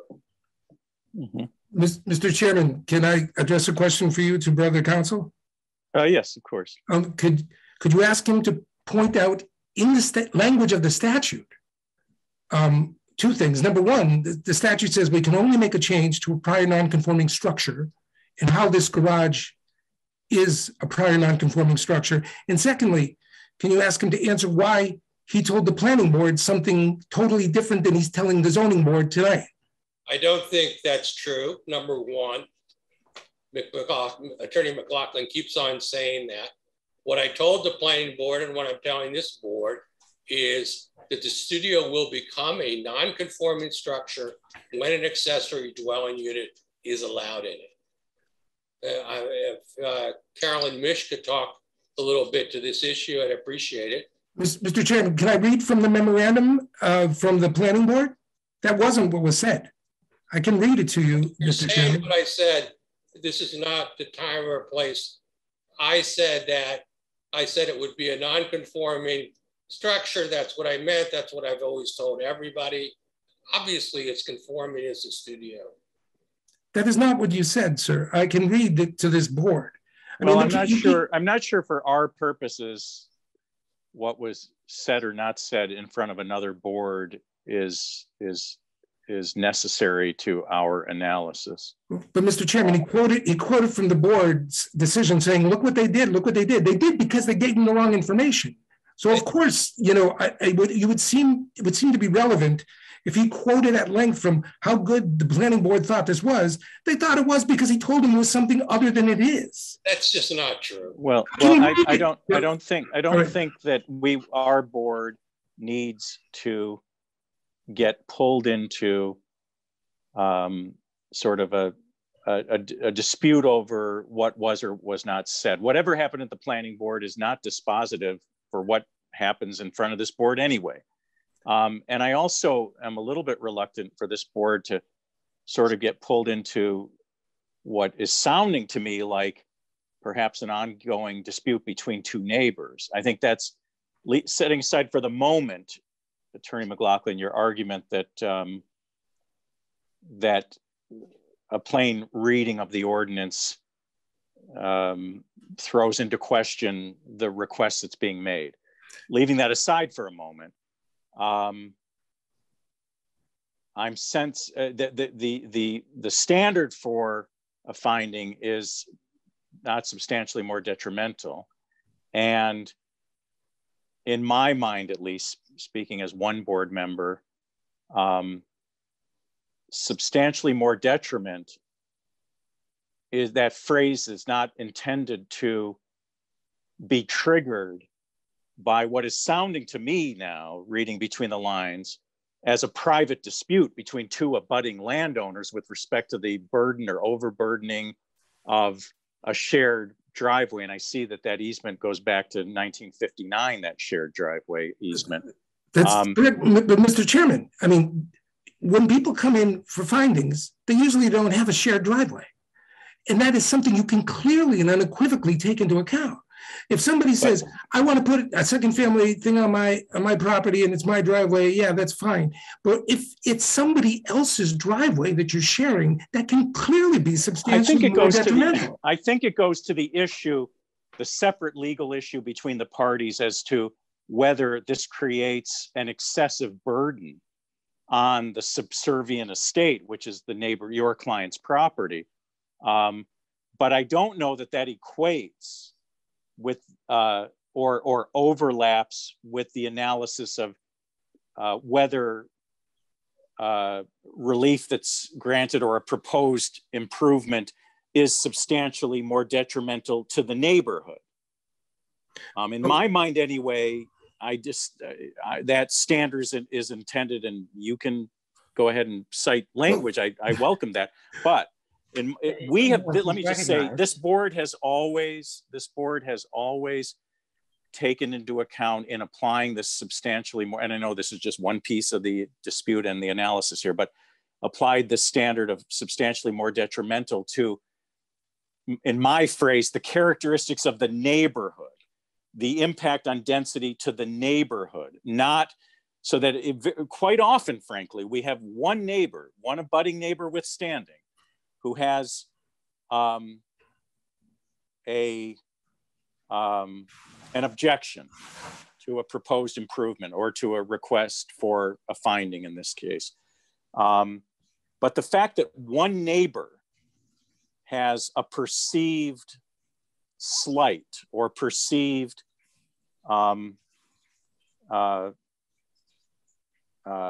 opinion that, or an opinion of that this unduly impacts that one property, to me that's different than the standard of substantially more detrimental to the neighborhood. Otherwise, you could always have one neighbor vetoing anything that the board does. That is true. But the abutters are the most important neighbors, and I believe there are other and butters. They have stand. That's why they have standing. And there are other butters who have a problem with this. And but we should never get there. The statute that Brother Counsel is brought before the board. I understand your analysis. It says that. Let me point one other thing out, and you're right. I mean, sometimes there are mistakes or at least ambiguities in the language of the ordinance, and you're right.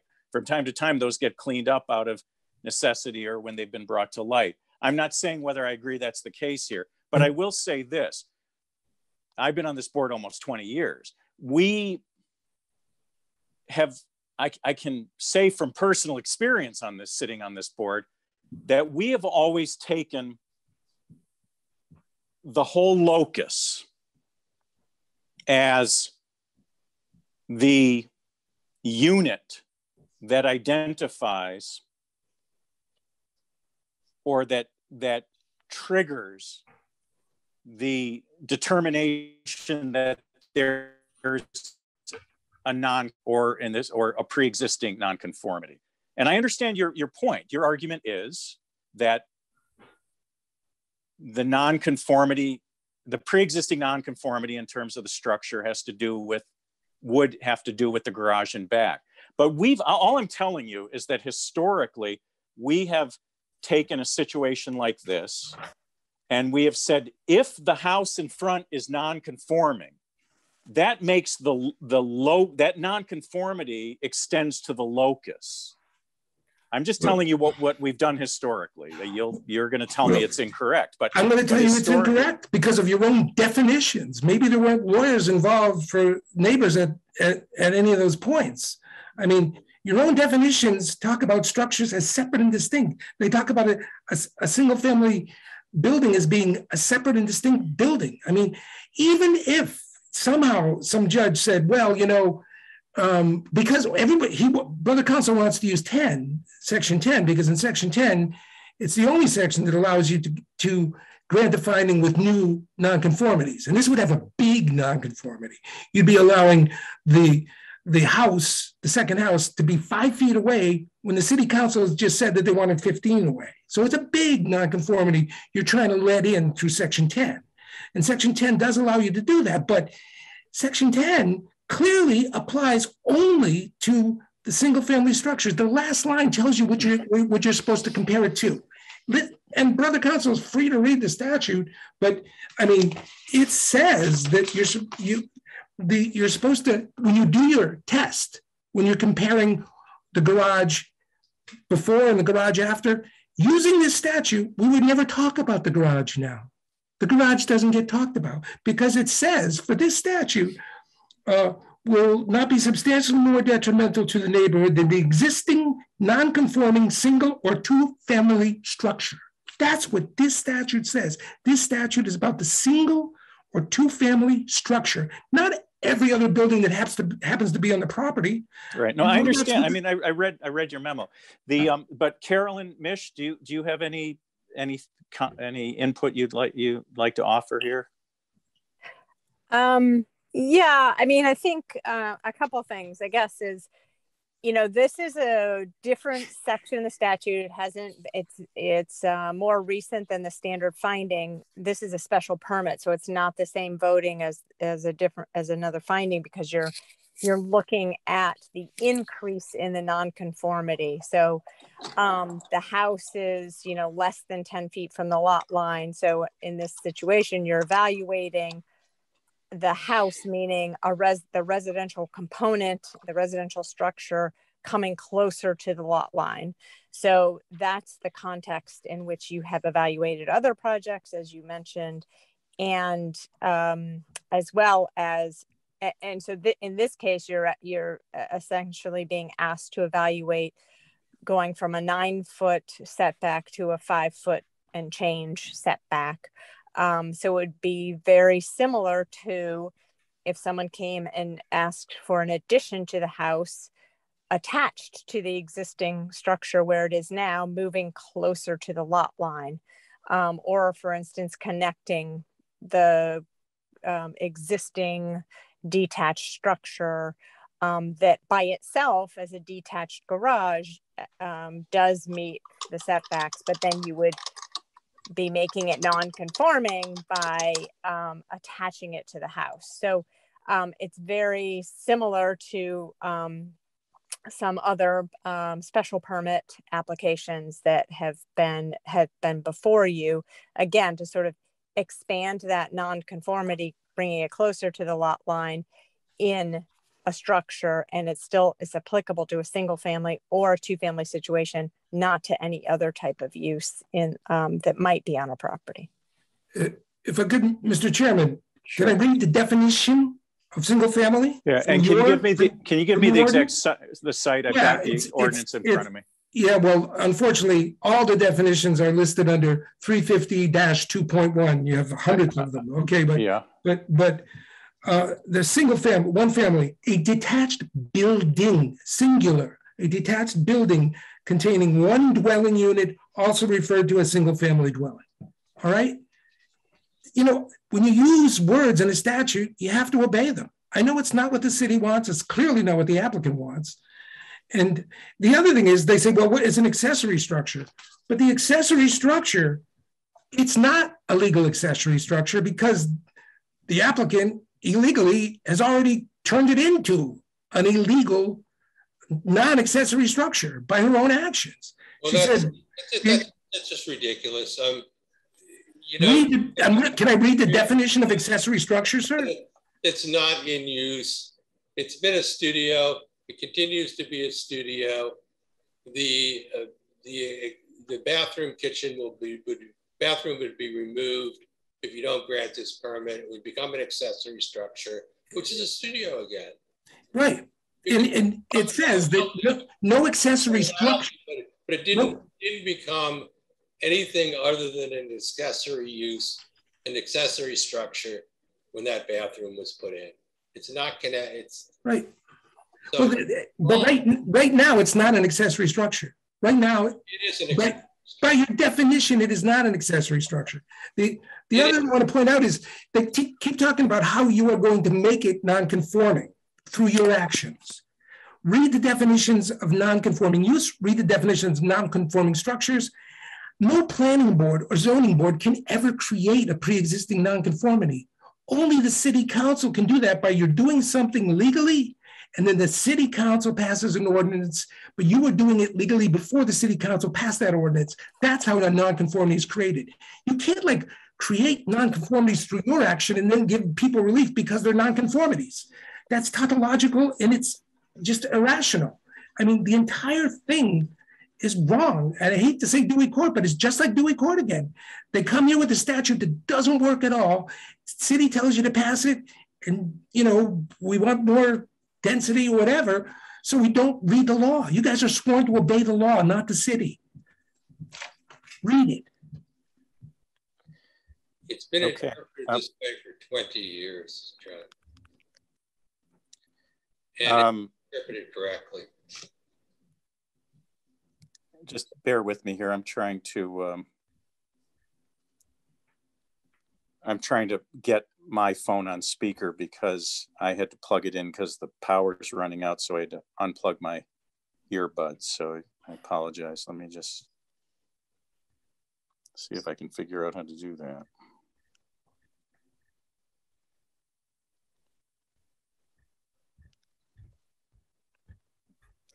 While I'm doing this, I might ask if there are any other members of the public in the waiting room who would like to address the board about this application. Hi, I would like to. Leslie Giordano. Okay, and your address, please? I know we see your name on the survey, but 12 West Center Street. Okay.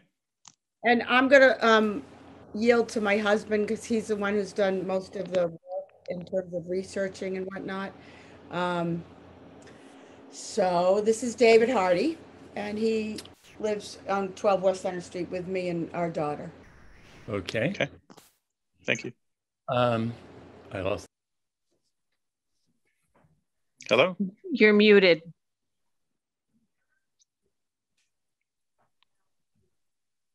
Okay. And then Yeah. Okay. Yep. Yes, we are the direct abutters of the total length of the garage. And we are very upset about the setback being infringed upon as a residential unit. There are 5 windows. There was a question about windows, so I'll start with that. There are 5 windows that are 3 by 4 feet each that look out on our property from both the north and west side of the building.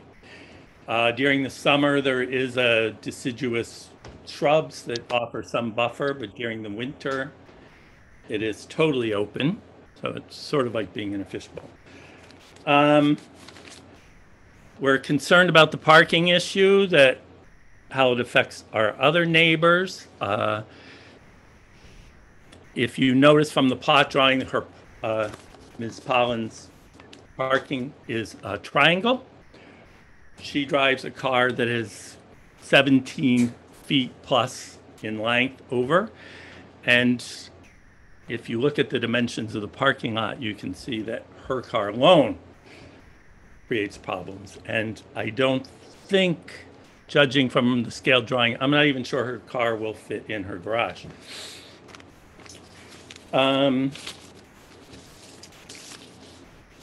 And I can't weigh in on whether the building is conforming or non-conforming. However, I did email Carolyn a copy of a summary of the state laws on changing the use in non-conforming buildings, and there is a 3-part test that is used there. I can't cite the law, but I would encourage you to look at it, because if any of the 3 tests are not met or fail, the building loses the privileges it grants from being non-conforming. So that is an issue. Leslie, do you have anything to say?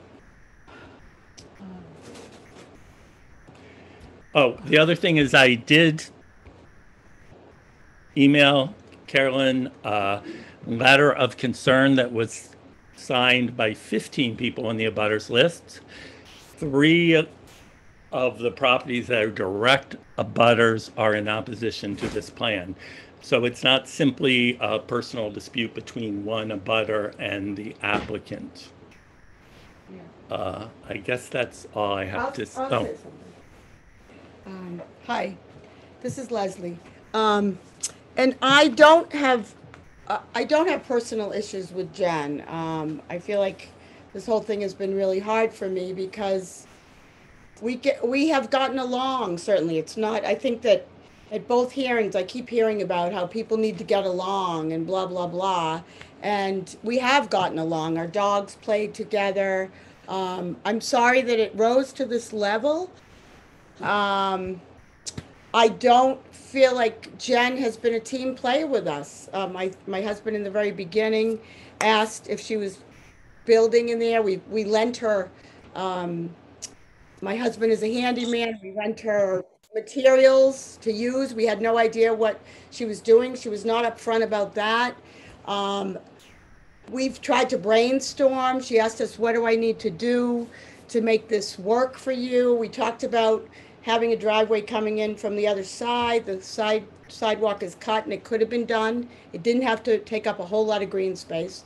It's a beautiful yard with lots of green space. And she said, I'm not doing that. This is my property. I'm going to do what I want.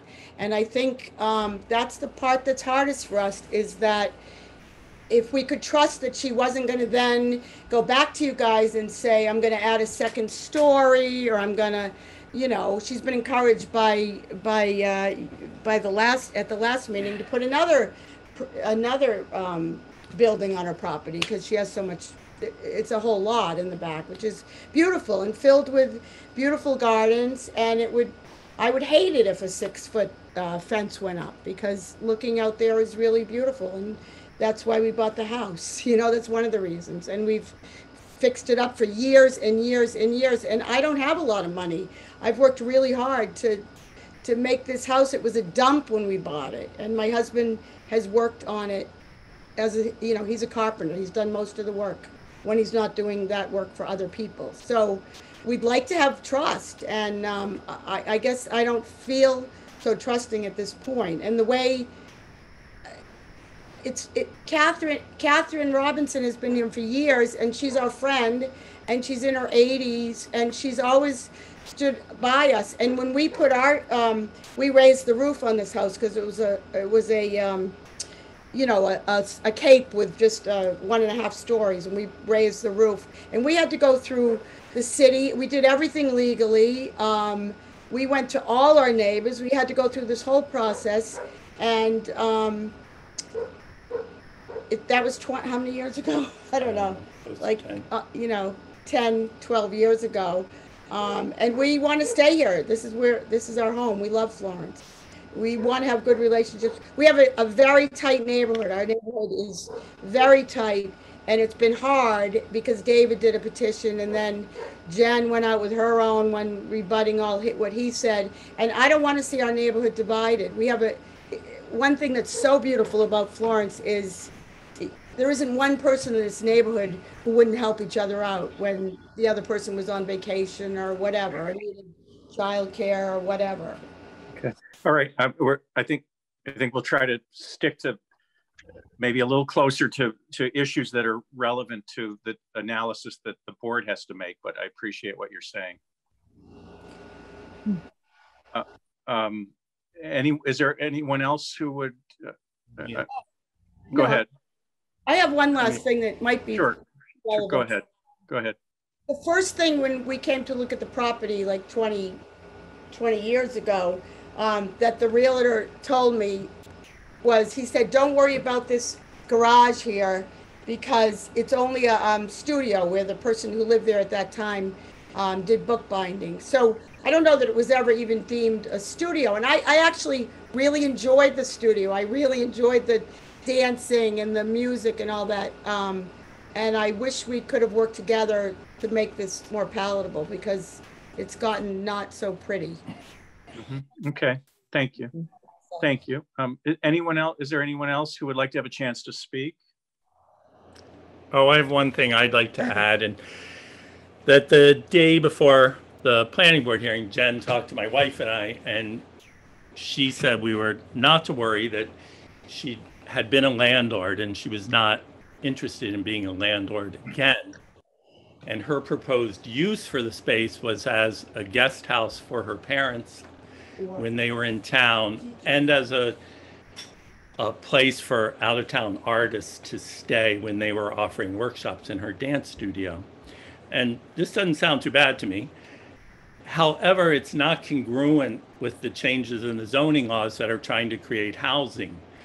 So I see why people are talking about detriments versus what's gained. I don't see that the community gains or the neighborhood gains anything from this change in use in the structure. That is all. Okay, thank you. Thank you. And anyone Mr. Chairman, else? Can I just point out that that clearly shows that it's not just Ms. Robinson who is in severe opposition to this. I believe he said 15 out of your butters list. And the other issue that it raises when you talk about neighborhood is what we're talking about with the parking in the driveway. Maybe she won't park in our, driveway, and maybe, 4 spaces is enough, but it's already filled with 4 people parking there now. That's going to lead to on-street parking, which is clearly detrimental to the neighborhood. It's not substantially detrimental, but it's substantially more detriment than what we have now.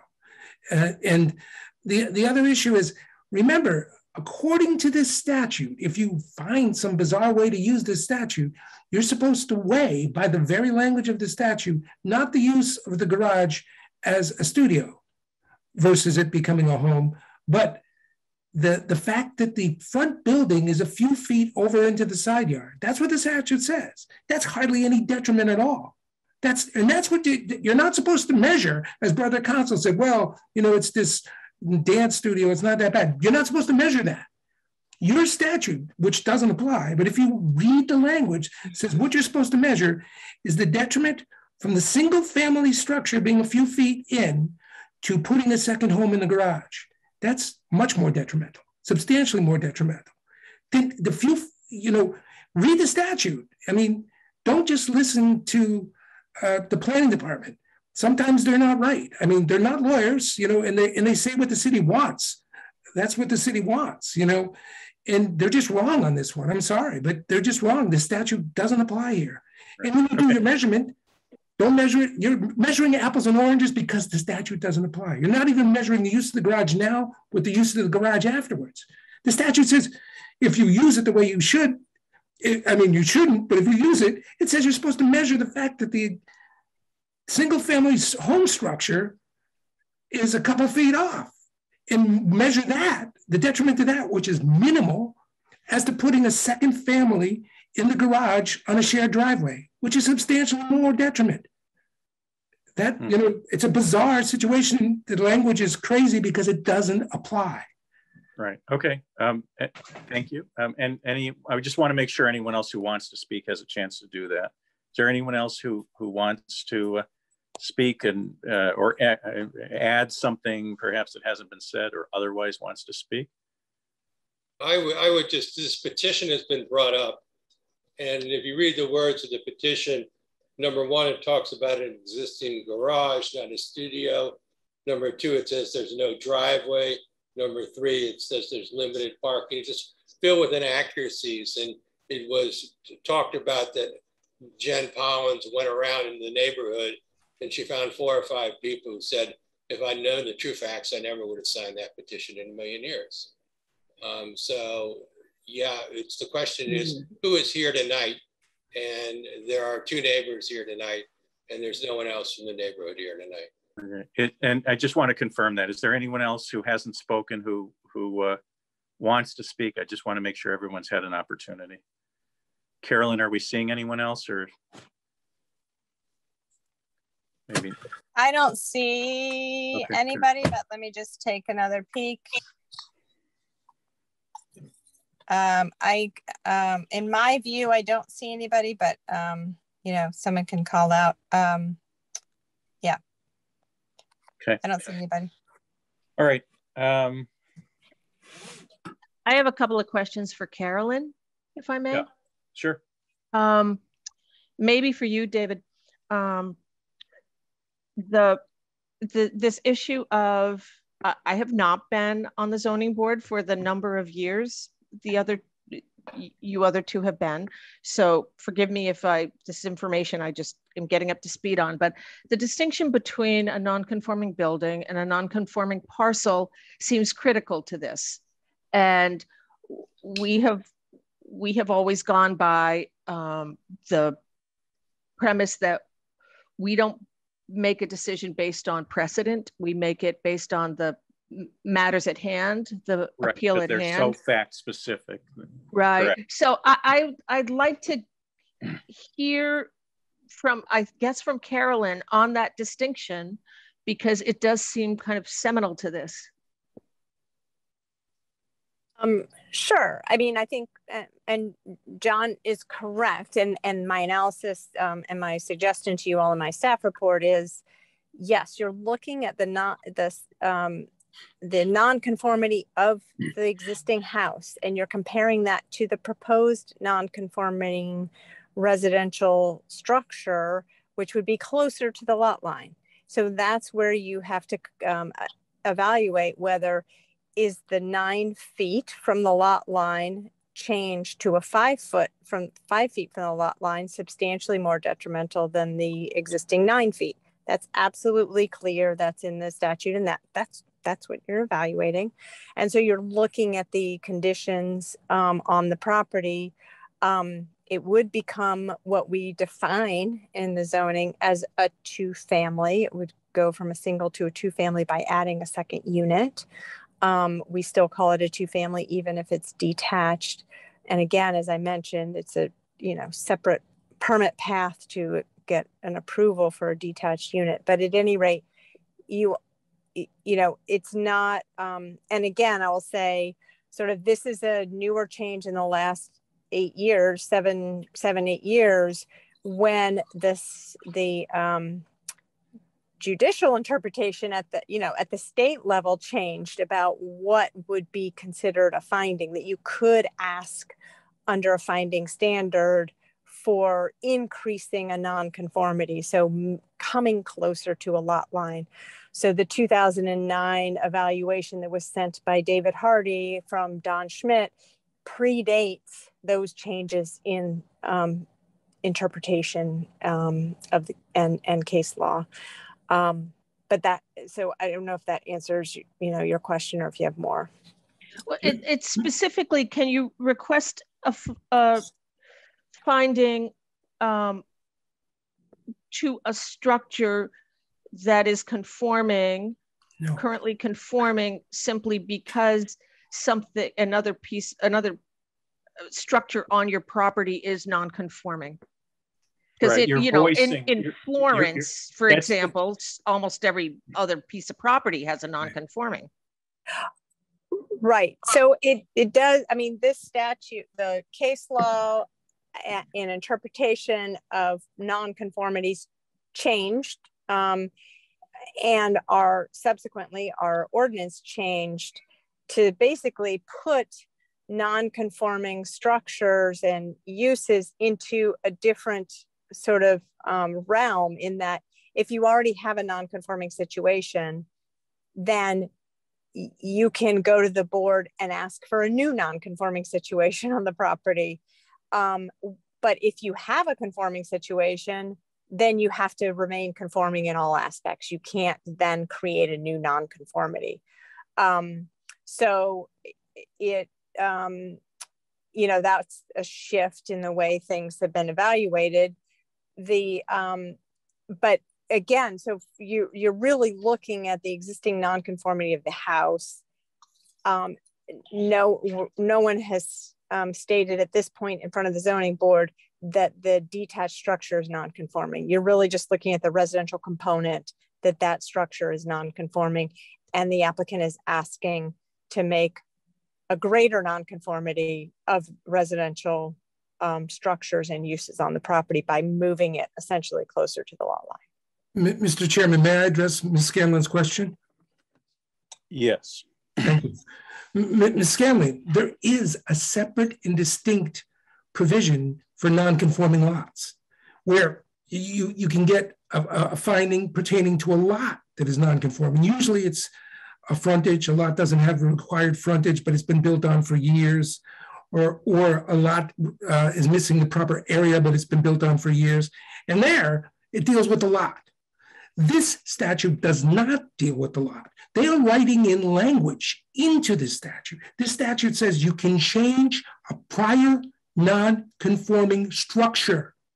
The prior non-conforming structure is the single-family home structure. Read the definitions of prior non-conforming use, read the definitions of prior non-conforming structures, read the definitions of structures.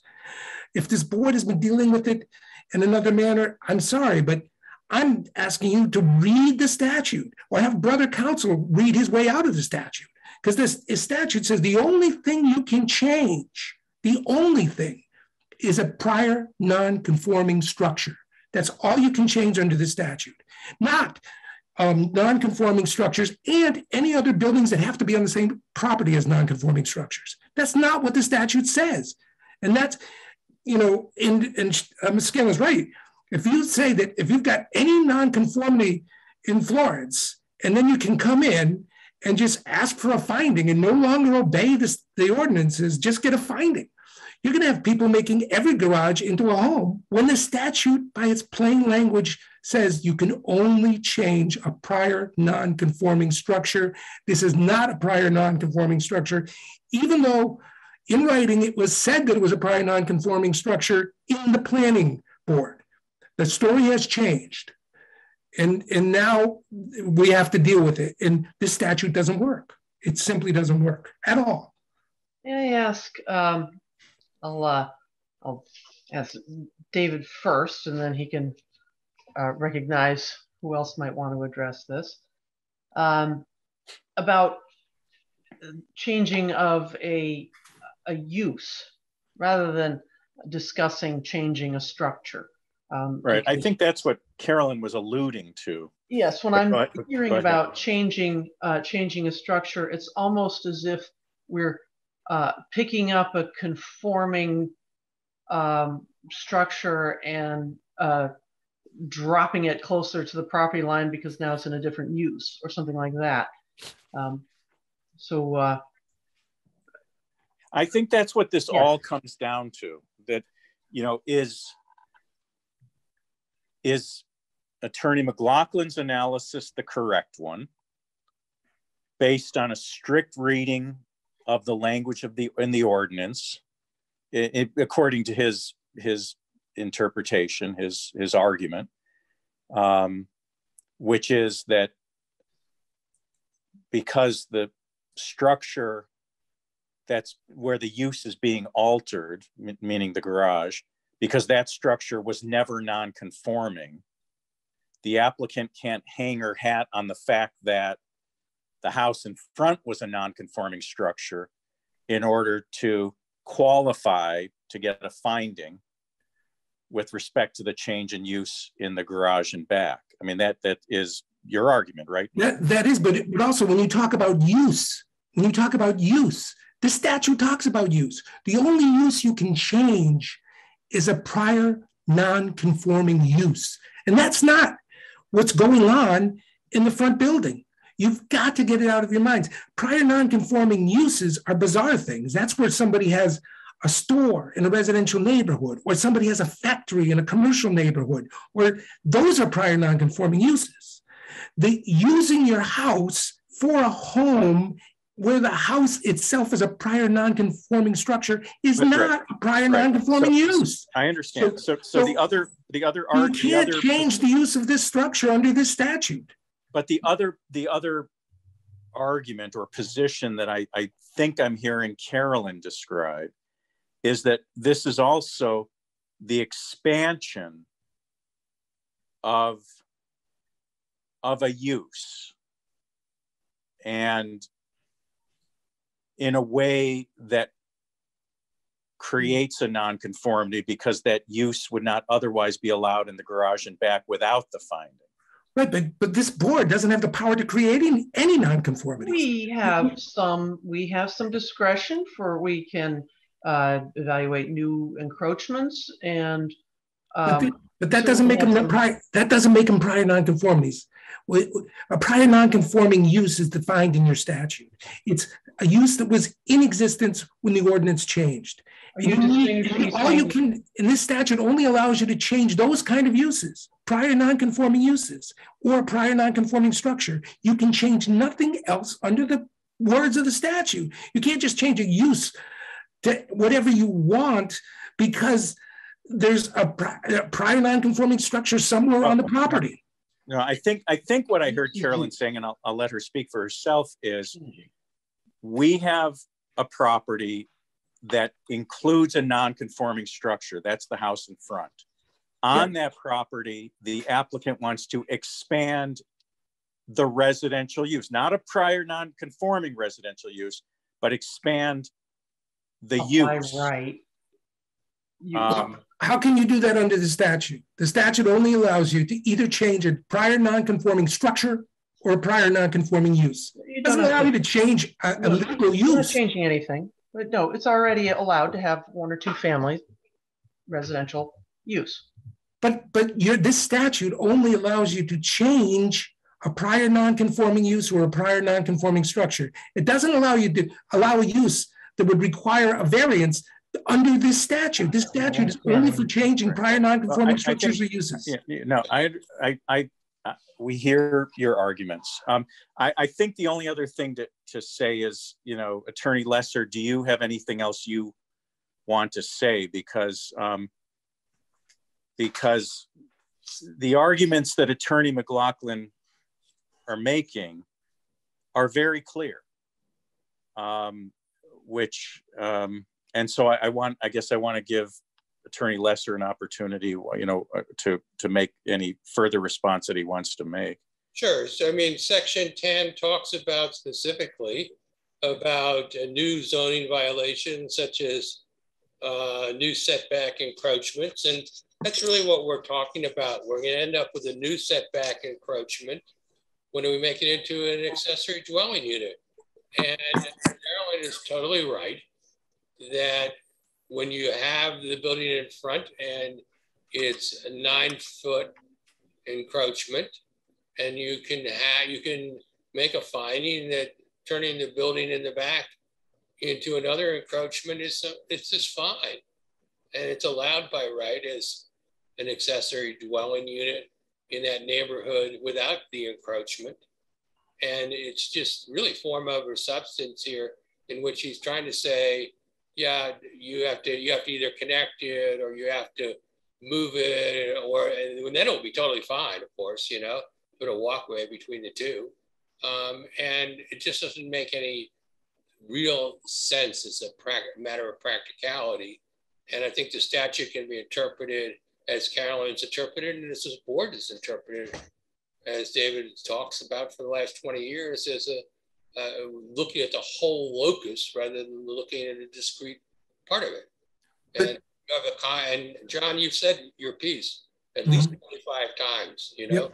It's really not necessary to keep on repeating it, and particularly not necessary to interrupt me. And you're just going to say the same thing, that you think the statute reads in a way that I, Carolyn, don't think it reads, and it's up to the board to decide how it thinks it reads. I'm just asking you to, using the language of the statute, to explain the first sentence of the statute. I'm going to be interested in our chairman controlling our All right, I'm sorry. discussion. Thanks. Well, I think we know what the positions are, and we, we're a volunteer board. We have to do the best we can do to render a decision, and then, the parties on one side or the other have whatever rights they have, rights of appeal, etc. And ultimately, in some cases, this is what judges are for, to make a final ruling as to which interpretation of the statute is right and which interpretation of the statute is wrong. Which would be I have one more question, and I don't even know who it's to. the driveway, which is not actually a shared driveway, but it's a driveway owned by the abutter with an easement granted. I'm interested in knowing when that easement was granted, was the applicant's, was the zoning already at that point allowing two-family residences on the property? I think it predates the zoning ordinance because it goes back to 1959 and the ordinance was in 75, I want to say. So I'm assuming without further research, Maureen, that they're that we can't really answer the question to the extent that the easement predated the ordinance by 15 to 20 years. Excuse me, but 76 was the most recent codification. There's ordinances going back well into the 1950s and earlier in Lilly Library and Forbes Library. Right, but it would take some research of the legislative record to, I think, if I'm understanding your question, Maureen. Yeah, I would just add that I don't think that it David's is muted. Sorry, I was just going to say, I don't think it really is relevant of what was allowed at the time the easement was created. Right. There's, I think David noted that there's private, language about the easement and whether there's an overburdening of an easement of a change of use, because it happens all the time where easements granted 150 years ago, are still in place, and they're really about access to properties, and that's where people. Yeah, that's a matter of private, exchange between the parties to the easement. Yep. And private, rights to. Well, one other clarification, and I think this is my last. Sure. I'll have to. I just heard someone just refer to this as an accessory unit, but it's not an accessory unit, right? It's a second residential unit on the property. Correct. Second residential unit on the property. We've sort of, it's smaller. So I think, and in language up until this year, we might have referred to it, anything under 900 square feet as being accessory, but it's no longer the case. Okay. And I had thought of accessory unit as one that requires a condition that the owner occupies the other unit on the property. And that's what led me to understanding the distinction here. Now, as a reminder, we would need a unanimous vote of all three of us to approve the request, the applicant's request.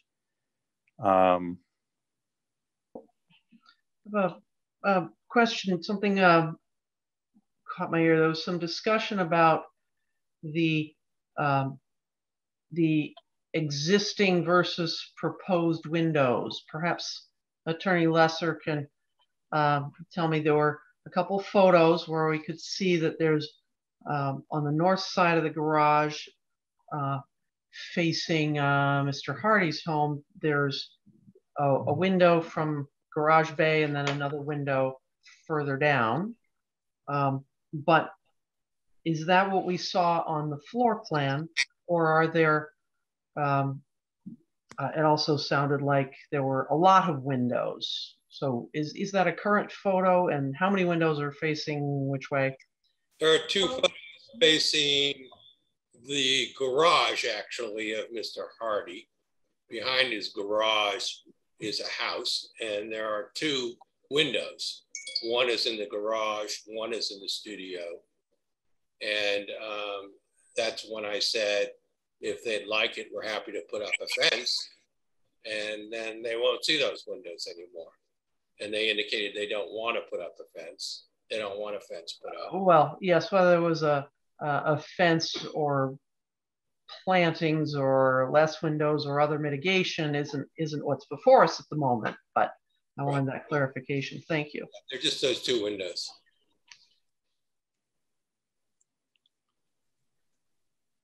Wait, you mute. I think that's it for the moment. It looks like David is trying to answer, but he's muted. No, I'm here. I'm just thinking. No, I mean David Hardy. Leslie and David. Oh, I would like to address, there are, I think, 5 windows on the west side of the building where our yard is visible, and they are all within the setback. And each of them is 3 by 4 feet.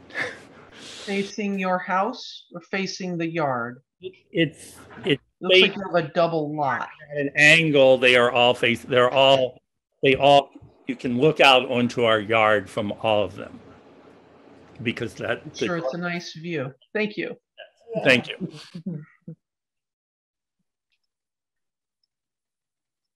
But Mr. Hardy, if you could unmute again, did Attorney Lesser speak correctly when he said that you or I'm sorry, I forgot the name of the woman you were with, Miss Giordano, do not want a fence? I would not want a 6-foot-tall fence with no, air or visuals between the posts. You know what I mean? Like a stockade fence, that would be really ugly. Everybody has really cute picket fences around here. Just saying. I'm not sure there's even enough setback there to put in a fence. Yeah, there's not. It's really close. There's a the corridor between the garage and our fence is, very narrow. And there are also existing compressors and generators and that sort of thing that are attached to the dwelling within the setback. I'll just say one thing. Hi. There already is a fence there. So we would just be putting a bigger privacy fence up because there's a need for privacy that we're hearing about. So we're trying to address that. Okay, thank you.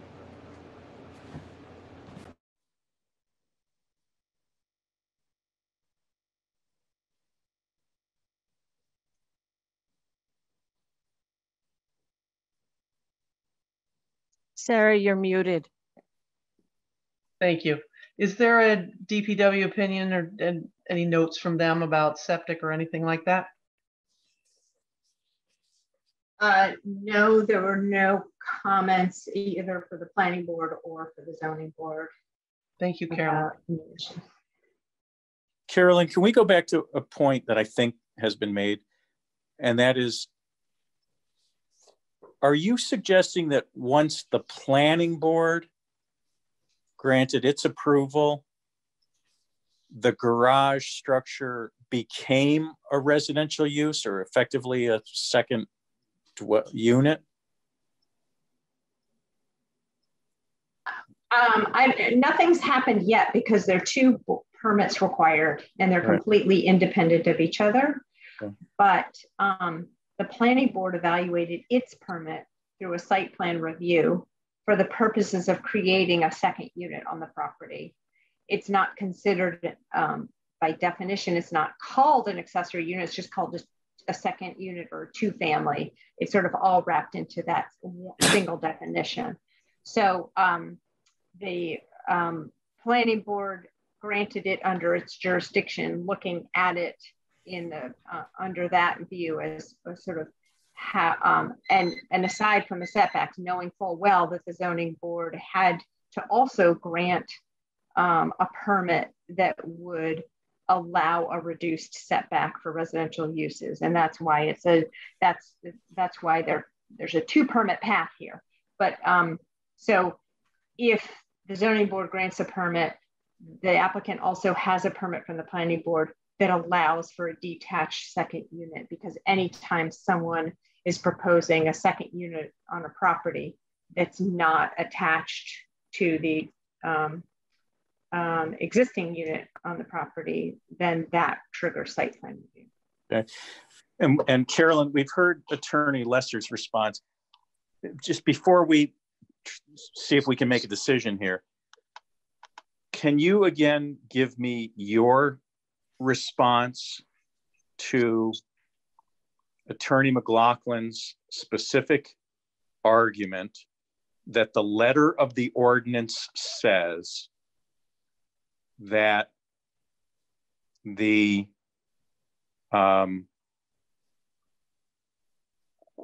that a finding can be granted for the expansion or alteration of a non-conforming structure. But in this case, the only non-conforming structure is the house in front, and that is not the structure that is the subject of this application.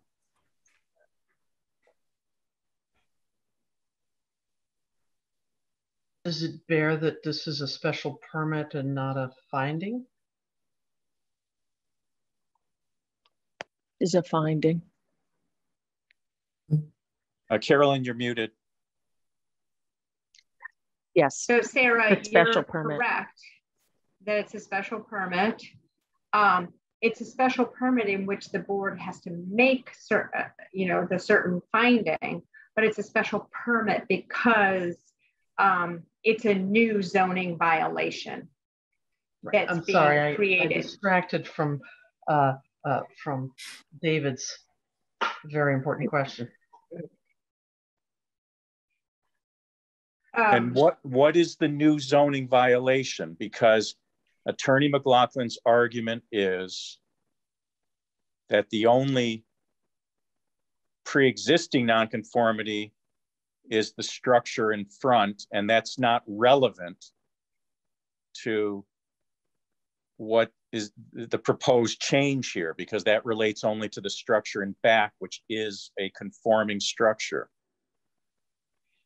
So it's meaning a new zoning violation, like a new setback encroachment. So this is a new setback encroachment because it's closer, it's not. So normally under a finding, which is required, which is a lower threshold and requires 2 of 3 votes, you're looking at an extension or expansion, either vertical on that same non-conforming setback line. It could be a use, it could be a structure. In fact, if it's it could also include a detached structure that's on the same non-conforming plane as the existing one.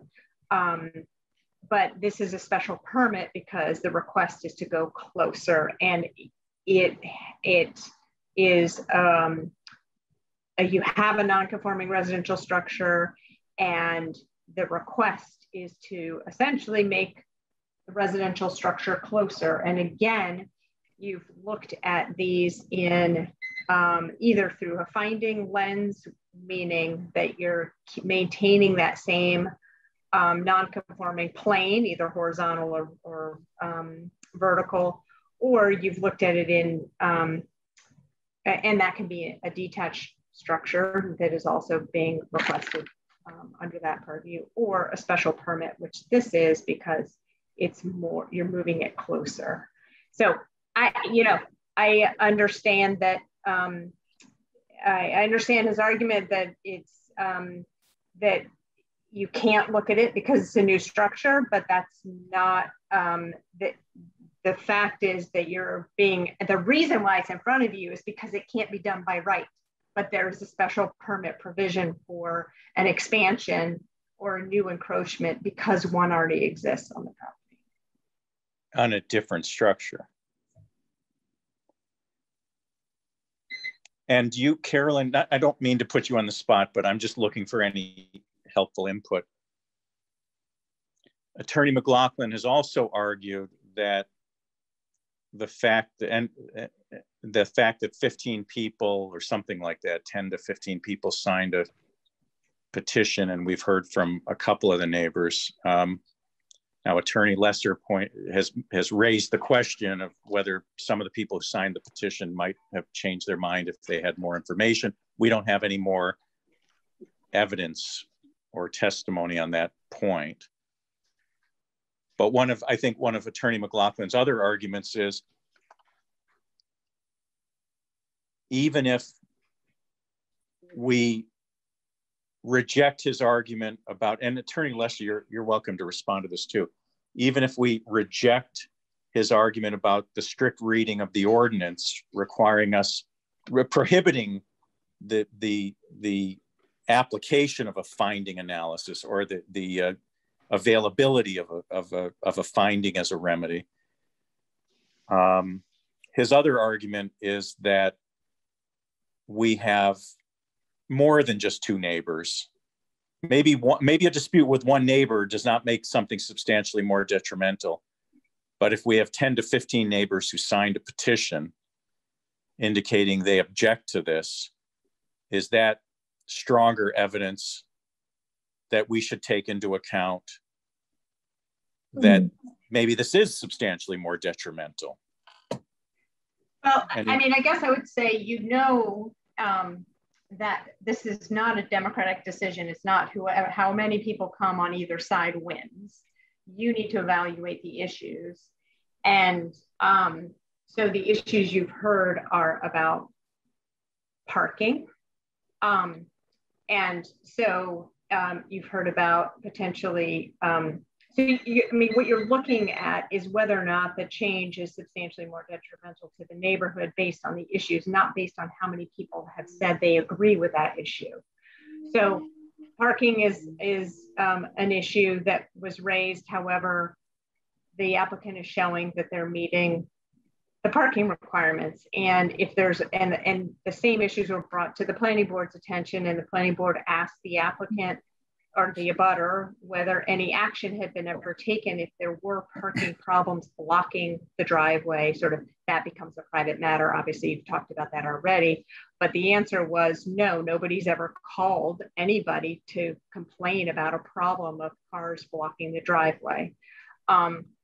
There's also, even if the owner had 4 cars parked legally on their own property, there is on-street parking, which is absolutely allowed everywhere in the city, except on streets that are where it's prohibited. And in fact, we like on-street parking because it's a form of traffic calming. So there's nothing illegal about having, I mean, everywhere in the city, when people have guests come over, those guests don't park in someone's driveway. They park in the street when they're coming to visit their friends. You need to decide, are those parking issues that 15 people signed on to a petition, do they rise to the level of being an issue that, weighs into your decision about whether something's substantially more detrimental or not? The other issue about proximity of the structure to the lot line, it's really about the proximity of the structure to the lot line. And does it have, is it substantially more detrimental to the neighborhood than the existing non-conforming structure on the property? And so you look at, things that maybe aren't able to be mitigated. If there's a window on that side, not the side where it's facing the backyard, but the side where the encroachment is that an issue that is, by changing the function of the interior use of the property into a residential use, is that rise to the level of being substantially more detrimental? Despite whether 10 people think it is or not, that's what you need to focus on. And I think those are the two issues really, is sort of, I think, the windows and the parking. And then I just want to answer the question. There was by the abutter saying, what if we can't trust this person? What if they add on a second floor and add another unit? Well, if they do that, that automatically is going to trigger another review by both the zoning board and the planning board. So that's not something that could just happen in the middle of the night.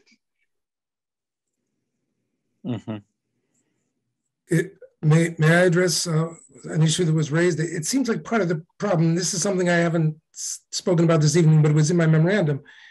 The applicant should have gone, by your ordinances, should have gone to the building inspector before she made this application. She should have gone for a zoning permit. And I believe the building inspector would have told her, you're going to need a site plan review approval and you're going to need a variance.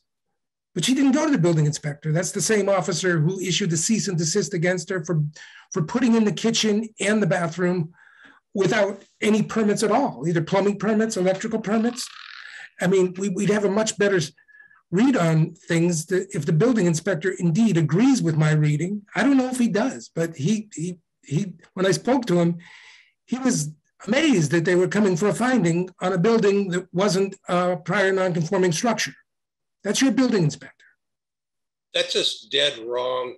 We applied for the zoning permit. They said to go to site plan review. They said to get the special permit under this section. To say we didn't go to the zoning building inspector for zoning ordinance is dead wrong. Well, that's what he told me, that he didn't. Check the record, John, and did your homework. Okay. You would see that it was wrong. Okay. But was there a cease and desist for the bathroom work? Yes, I said that in the very beginning. She started to permit it. She started to do something before it was permitted. She talked to the building inspector, and the building inspector said, "Stop! You can't do anything else." She stopped, and you can't. And then she applied for it. She submitted a zoning permit application, and the building inspector responded by saying that she needed to go to the planning board and the zoning board for the exactly. Okay. Exactly, and he said, "Listen, we'll address that at a later time after you get a decision." Have that in the record. Add this permit, John. You asked me, David, about the number of neighbors. Ms. Collins can testify that she talked to 4 different neighbors who said they never would have signed it. Okay, that's beside the point. I want to point out that not only the bathroom and kitchen trying to finish not without a permit. Yeah, Mr. Hardy, I'll let you speak, Mr. Hardy, as soon as Mr. Lesser finishes his thoughts. Go ahead. And I'd have Ms. Collins testify, since you said no one has testified on that, David. I'd have her testify at this point. Yeah, I would like to hear from her very briefly on that, because I agree with Carolyn that it's not just a numbers game, the number of people, but and is that it, Tom? Before yeah, she can explain what they were told, the misrepresentations that were made to them. Okay, and then so first we'll hear Mr. Hardy, and then I'd like to hear from Ms. Collins. I would like to say that not only were the bathroom and kitchen put in without a permit, but the apartment was then rented and occupied. It was only after the cease and desist order came that the tenant moved out. And then during COVID, the apartment was occupied 2 more times. Okay.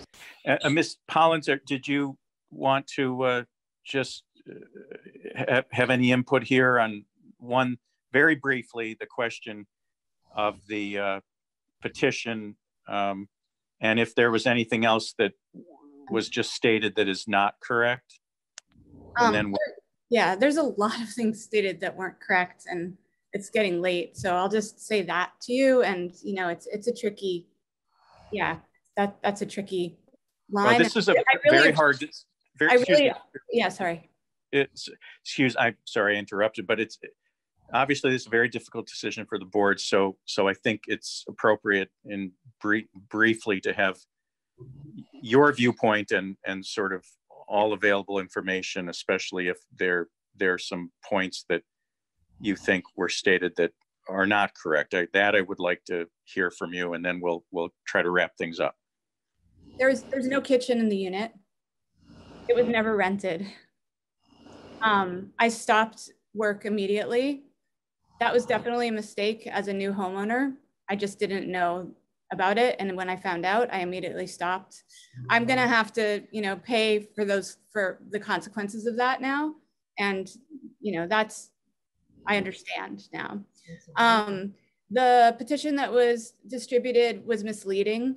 Many people who I spoke to are in support of this change of status and don't want to get involved and feel really disheartened by the tenor of the neighborhood since this has started, just since the petition. Nobody was going to get involved until the petition was distributed. And the petition says things that are just not quite true, that are manipulative in a way. So that I can just share that, and that there is several people that said they didn't even know what they were signing. Several people that nobody did show up tonight because a lot of people said, we don't want to be involved with this. We want our neighborhood to be supportive and we don't feel comfortable with this. And So, did you say you've never rented? You never had a tenant never occupying? rented. No, I had a friend staying in my front room, and we used the space as a studio. So that is what was happening. And there's no kitchen there? There is no kitchen. Okay. No, the only other thing I'll say is that it is plumbed. There is a slop sink, and there is air conditioning. There is a heating unit already in the premises. It's also, another thing is that there's not 5 windows. There's only 3 windows in the back. There's just a lot of exaggerations happening. And I appreciate your time. Okay, thank you, thank you. All right, I'll just direct my question to my fellow board members. I think we've heard everything we're going to hear. So how do we feel first of all about closing the public meeting? So yes, so the options on the table are continue or close the public hearing. And after those 2 options, we could be continuing to gather more information. I don't know that would be useful. If we close the public hearing, do we think we can come to a decision this evening? Yay or nay in either direction? Frankly, at 3 hours, most zoning meetings, we're kind of proud of ourselves. We tend to be efficient. We interpret and enforce. We don't get, and we are proficient in the language. So I appreciate that about our board. And I am interested in closing it for the night, and whichever, whether it's continuing it or making a decision. What do you think, Maureen? You're muted. Thank you. I'm certainly comfortable closing from discussion. I feel like we've heard all we're going to hear. I'm curious about, Sarah, when you say continuing, is there more information you would like to gather, or David, you? Like, what would we continue it? I was saying that those are the 2 options. That's all. David? I think the only other possibility is to close the public hearing because there's really no need for any more input. But given the hour and perhaps the time, we might want to, we're prohibited from talking among ourselves, but we can separately give some thought to everything we've heard. And in my case, maybe take a closer look at some of the language in the ordinance that's been cited and debated. We could render a decision at the next meeting. That's a good point. I'm just saying that's another option. Just because we like to be efficient, we don't always have to make a decision the same night. Right. We've heard a lot. There's a lot to digest here. Yeah. I mean, if we do close, I mean, either way, I don't need to remind the board members that we're prohibited from having any communications among ourselves as board members relating to the hearing, and we're prohibited from talking to any members of the public or council, for that matter, about the hearing. We can each individually communicate individually with Carolyn, but that's it. And I would expect if there is more information, she would distribute it as normal. And David, when were you to look further into just, research for clarification's sake in the ordinances, would you be able to share your thoughts when we next convene? At the next meeting, the board can deliberate publicly based on and discuss in front of the public, but it has to be in an open meeting in compliance with open meeting statute. right? We You can deliberate further and then entertain Yeah. a motion and make a decision. But Carolyn, when do you you have any? go back, yeah, I was just going to say that's absolutely true. You can sort of cogitate on all the information that's been submitted as part of this public hearing comment, but you can't bring new, once you close the hearing, you can't bring in new outside information, but you can only review what's been presented. Now and we could bring in new information if we continue again. Yes. Continue the hearing. You can, yes, you can bring, if you continue it, but that means it's open for all over again, whatever comments, unless you specifically narrowly define it and say, we'll allow new information, on X, Y, and Z. But I don't know that, it sounds like you don't think there's new information. I don't think it makes sense to keep, I would recommend that it doesn't make sense to keep it open to allow anyone and everyone to go and do more research. I think my gut feeling is that we've been given a lot to think about, including, frankly, questions that have been raised about how we've done things in the past and relative to, at least one proposed strict reading of the language in our ordinance. And to me, that warrants some individual deliberation, and then at the next hearing and open meeting, public, shared, not public, but shared deliberation among the board members in an open meeting in front of anyone who wants to observe and attend. That's my gut feeling here, because we've been handed a lot here, and we always try to do the best we can to fulfill our responsibilities.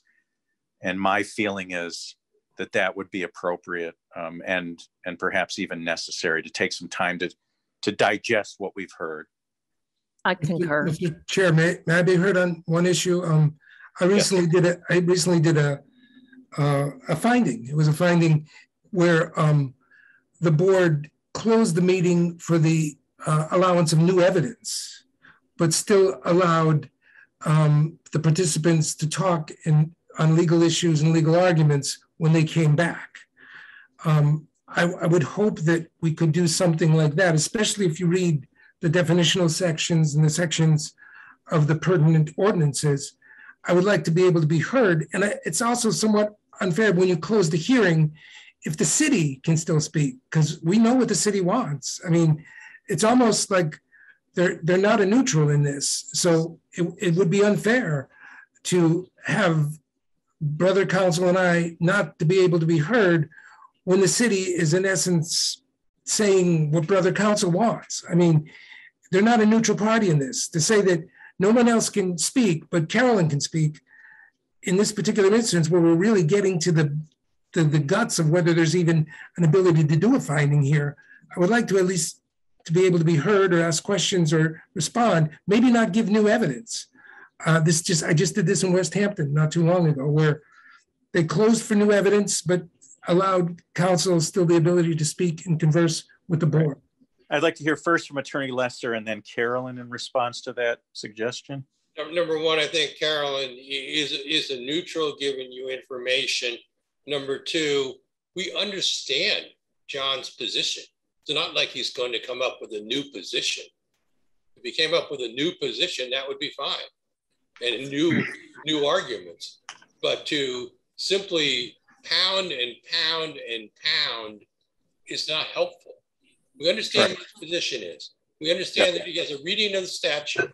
We understand exactly what the reading of the statute is. He articulated it as clearly as he could. And we understand what the other argument is. So I don't think you need someone arguing with you when you come back. That just makes no sense to me. Right. And Carolyn, do you have any other input here? Yeah, I think the board just needs to determine whether they've heard enough. Once you close the hearing, you cannot accept any outside comments or new information from anyone else. Staff is not part of that. That's part of the legal determination of what open meeting law is and what the requirements are for public hearings. So you know, you guys decide, do you have enough information or don't you have enough information? But once you close the hearing, there's no more discussion coming in from the public.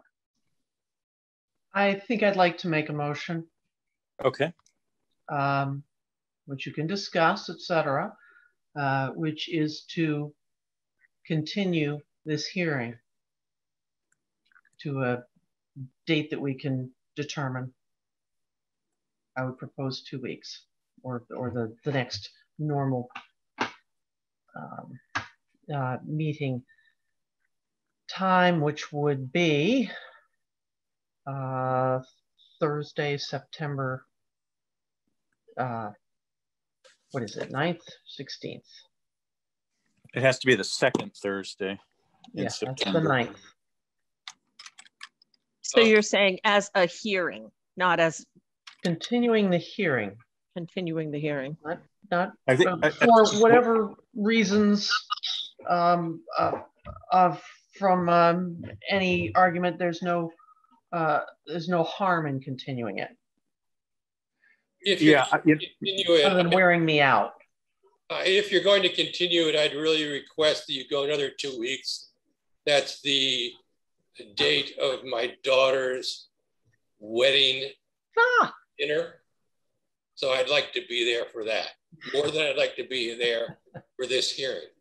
So if you could continue another 2 weeks, if you want to continue it, I'd appreciate it to the 23rd. That sounds valid. It would be all right with me. That's fine with me. Let me check. I assume Attorney McLaughlin, that's okay with you. It's I'm available. Usually, yes, Mr. Chairman. Yeah, usually it's the applicant who wants to. Yeah. So the 23rd, is that, Carolyn, is that a second Thursday? I think that's the right. Oh, I'm sorry, the fourth Thursday. So that works. Yes, it's the fourth Thursday, but I just want to check to make sure it's not, there's not another conflict. Let's see.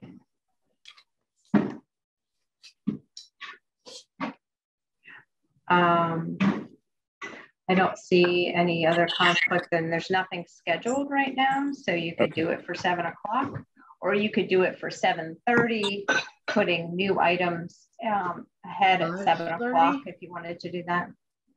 I'm sorry. No, you could do it at 6 instead of 5:30, so that anything new coming in you could address at 5 if necessary. Okay. But it's up to you.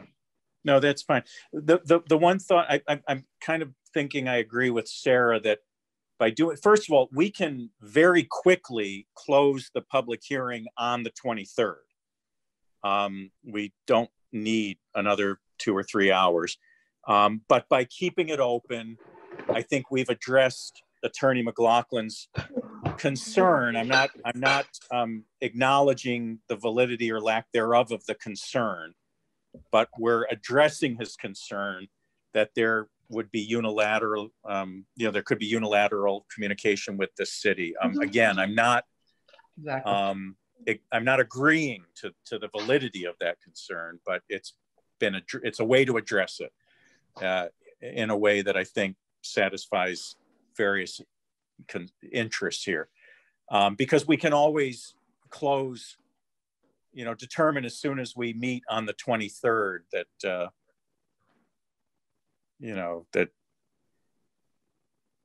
that we can move to close the public hearing, on the 23rd as soon as we determine that there's no need for further input, which is a determination for the board to make.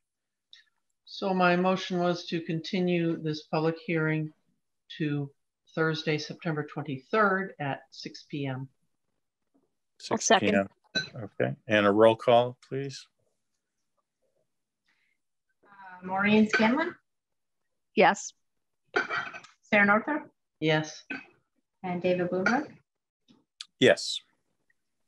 And then I think we just need a motion to adjourn, right? Yes. So the public hearing is still open on that other matter. Sorry, Sarah, you moved to adjourn. Thank you. I moved to adjourn. I'll second. Oh, And also just a reminder too, that even though you continued the public hearing, there's still a bar on discussion amongst Any yourselves conversations, Yes. or with and the with public, anybody else. yeah, Right. public, with council, it's anyone else, correct.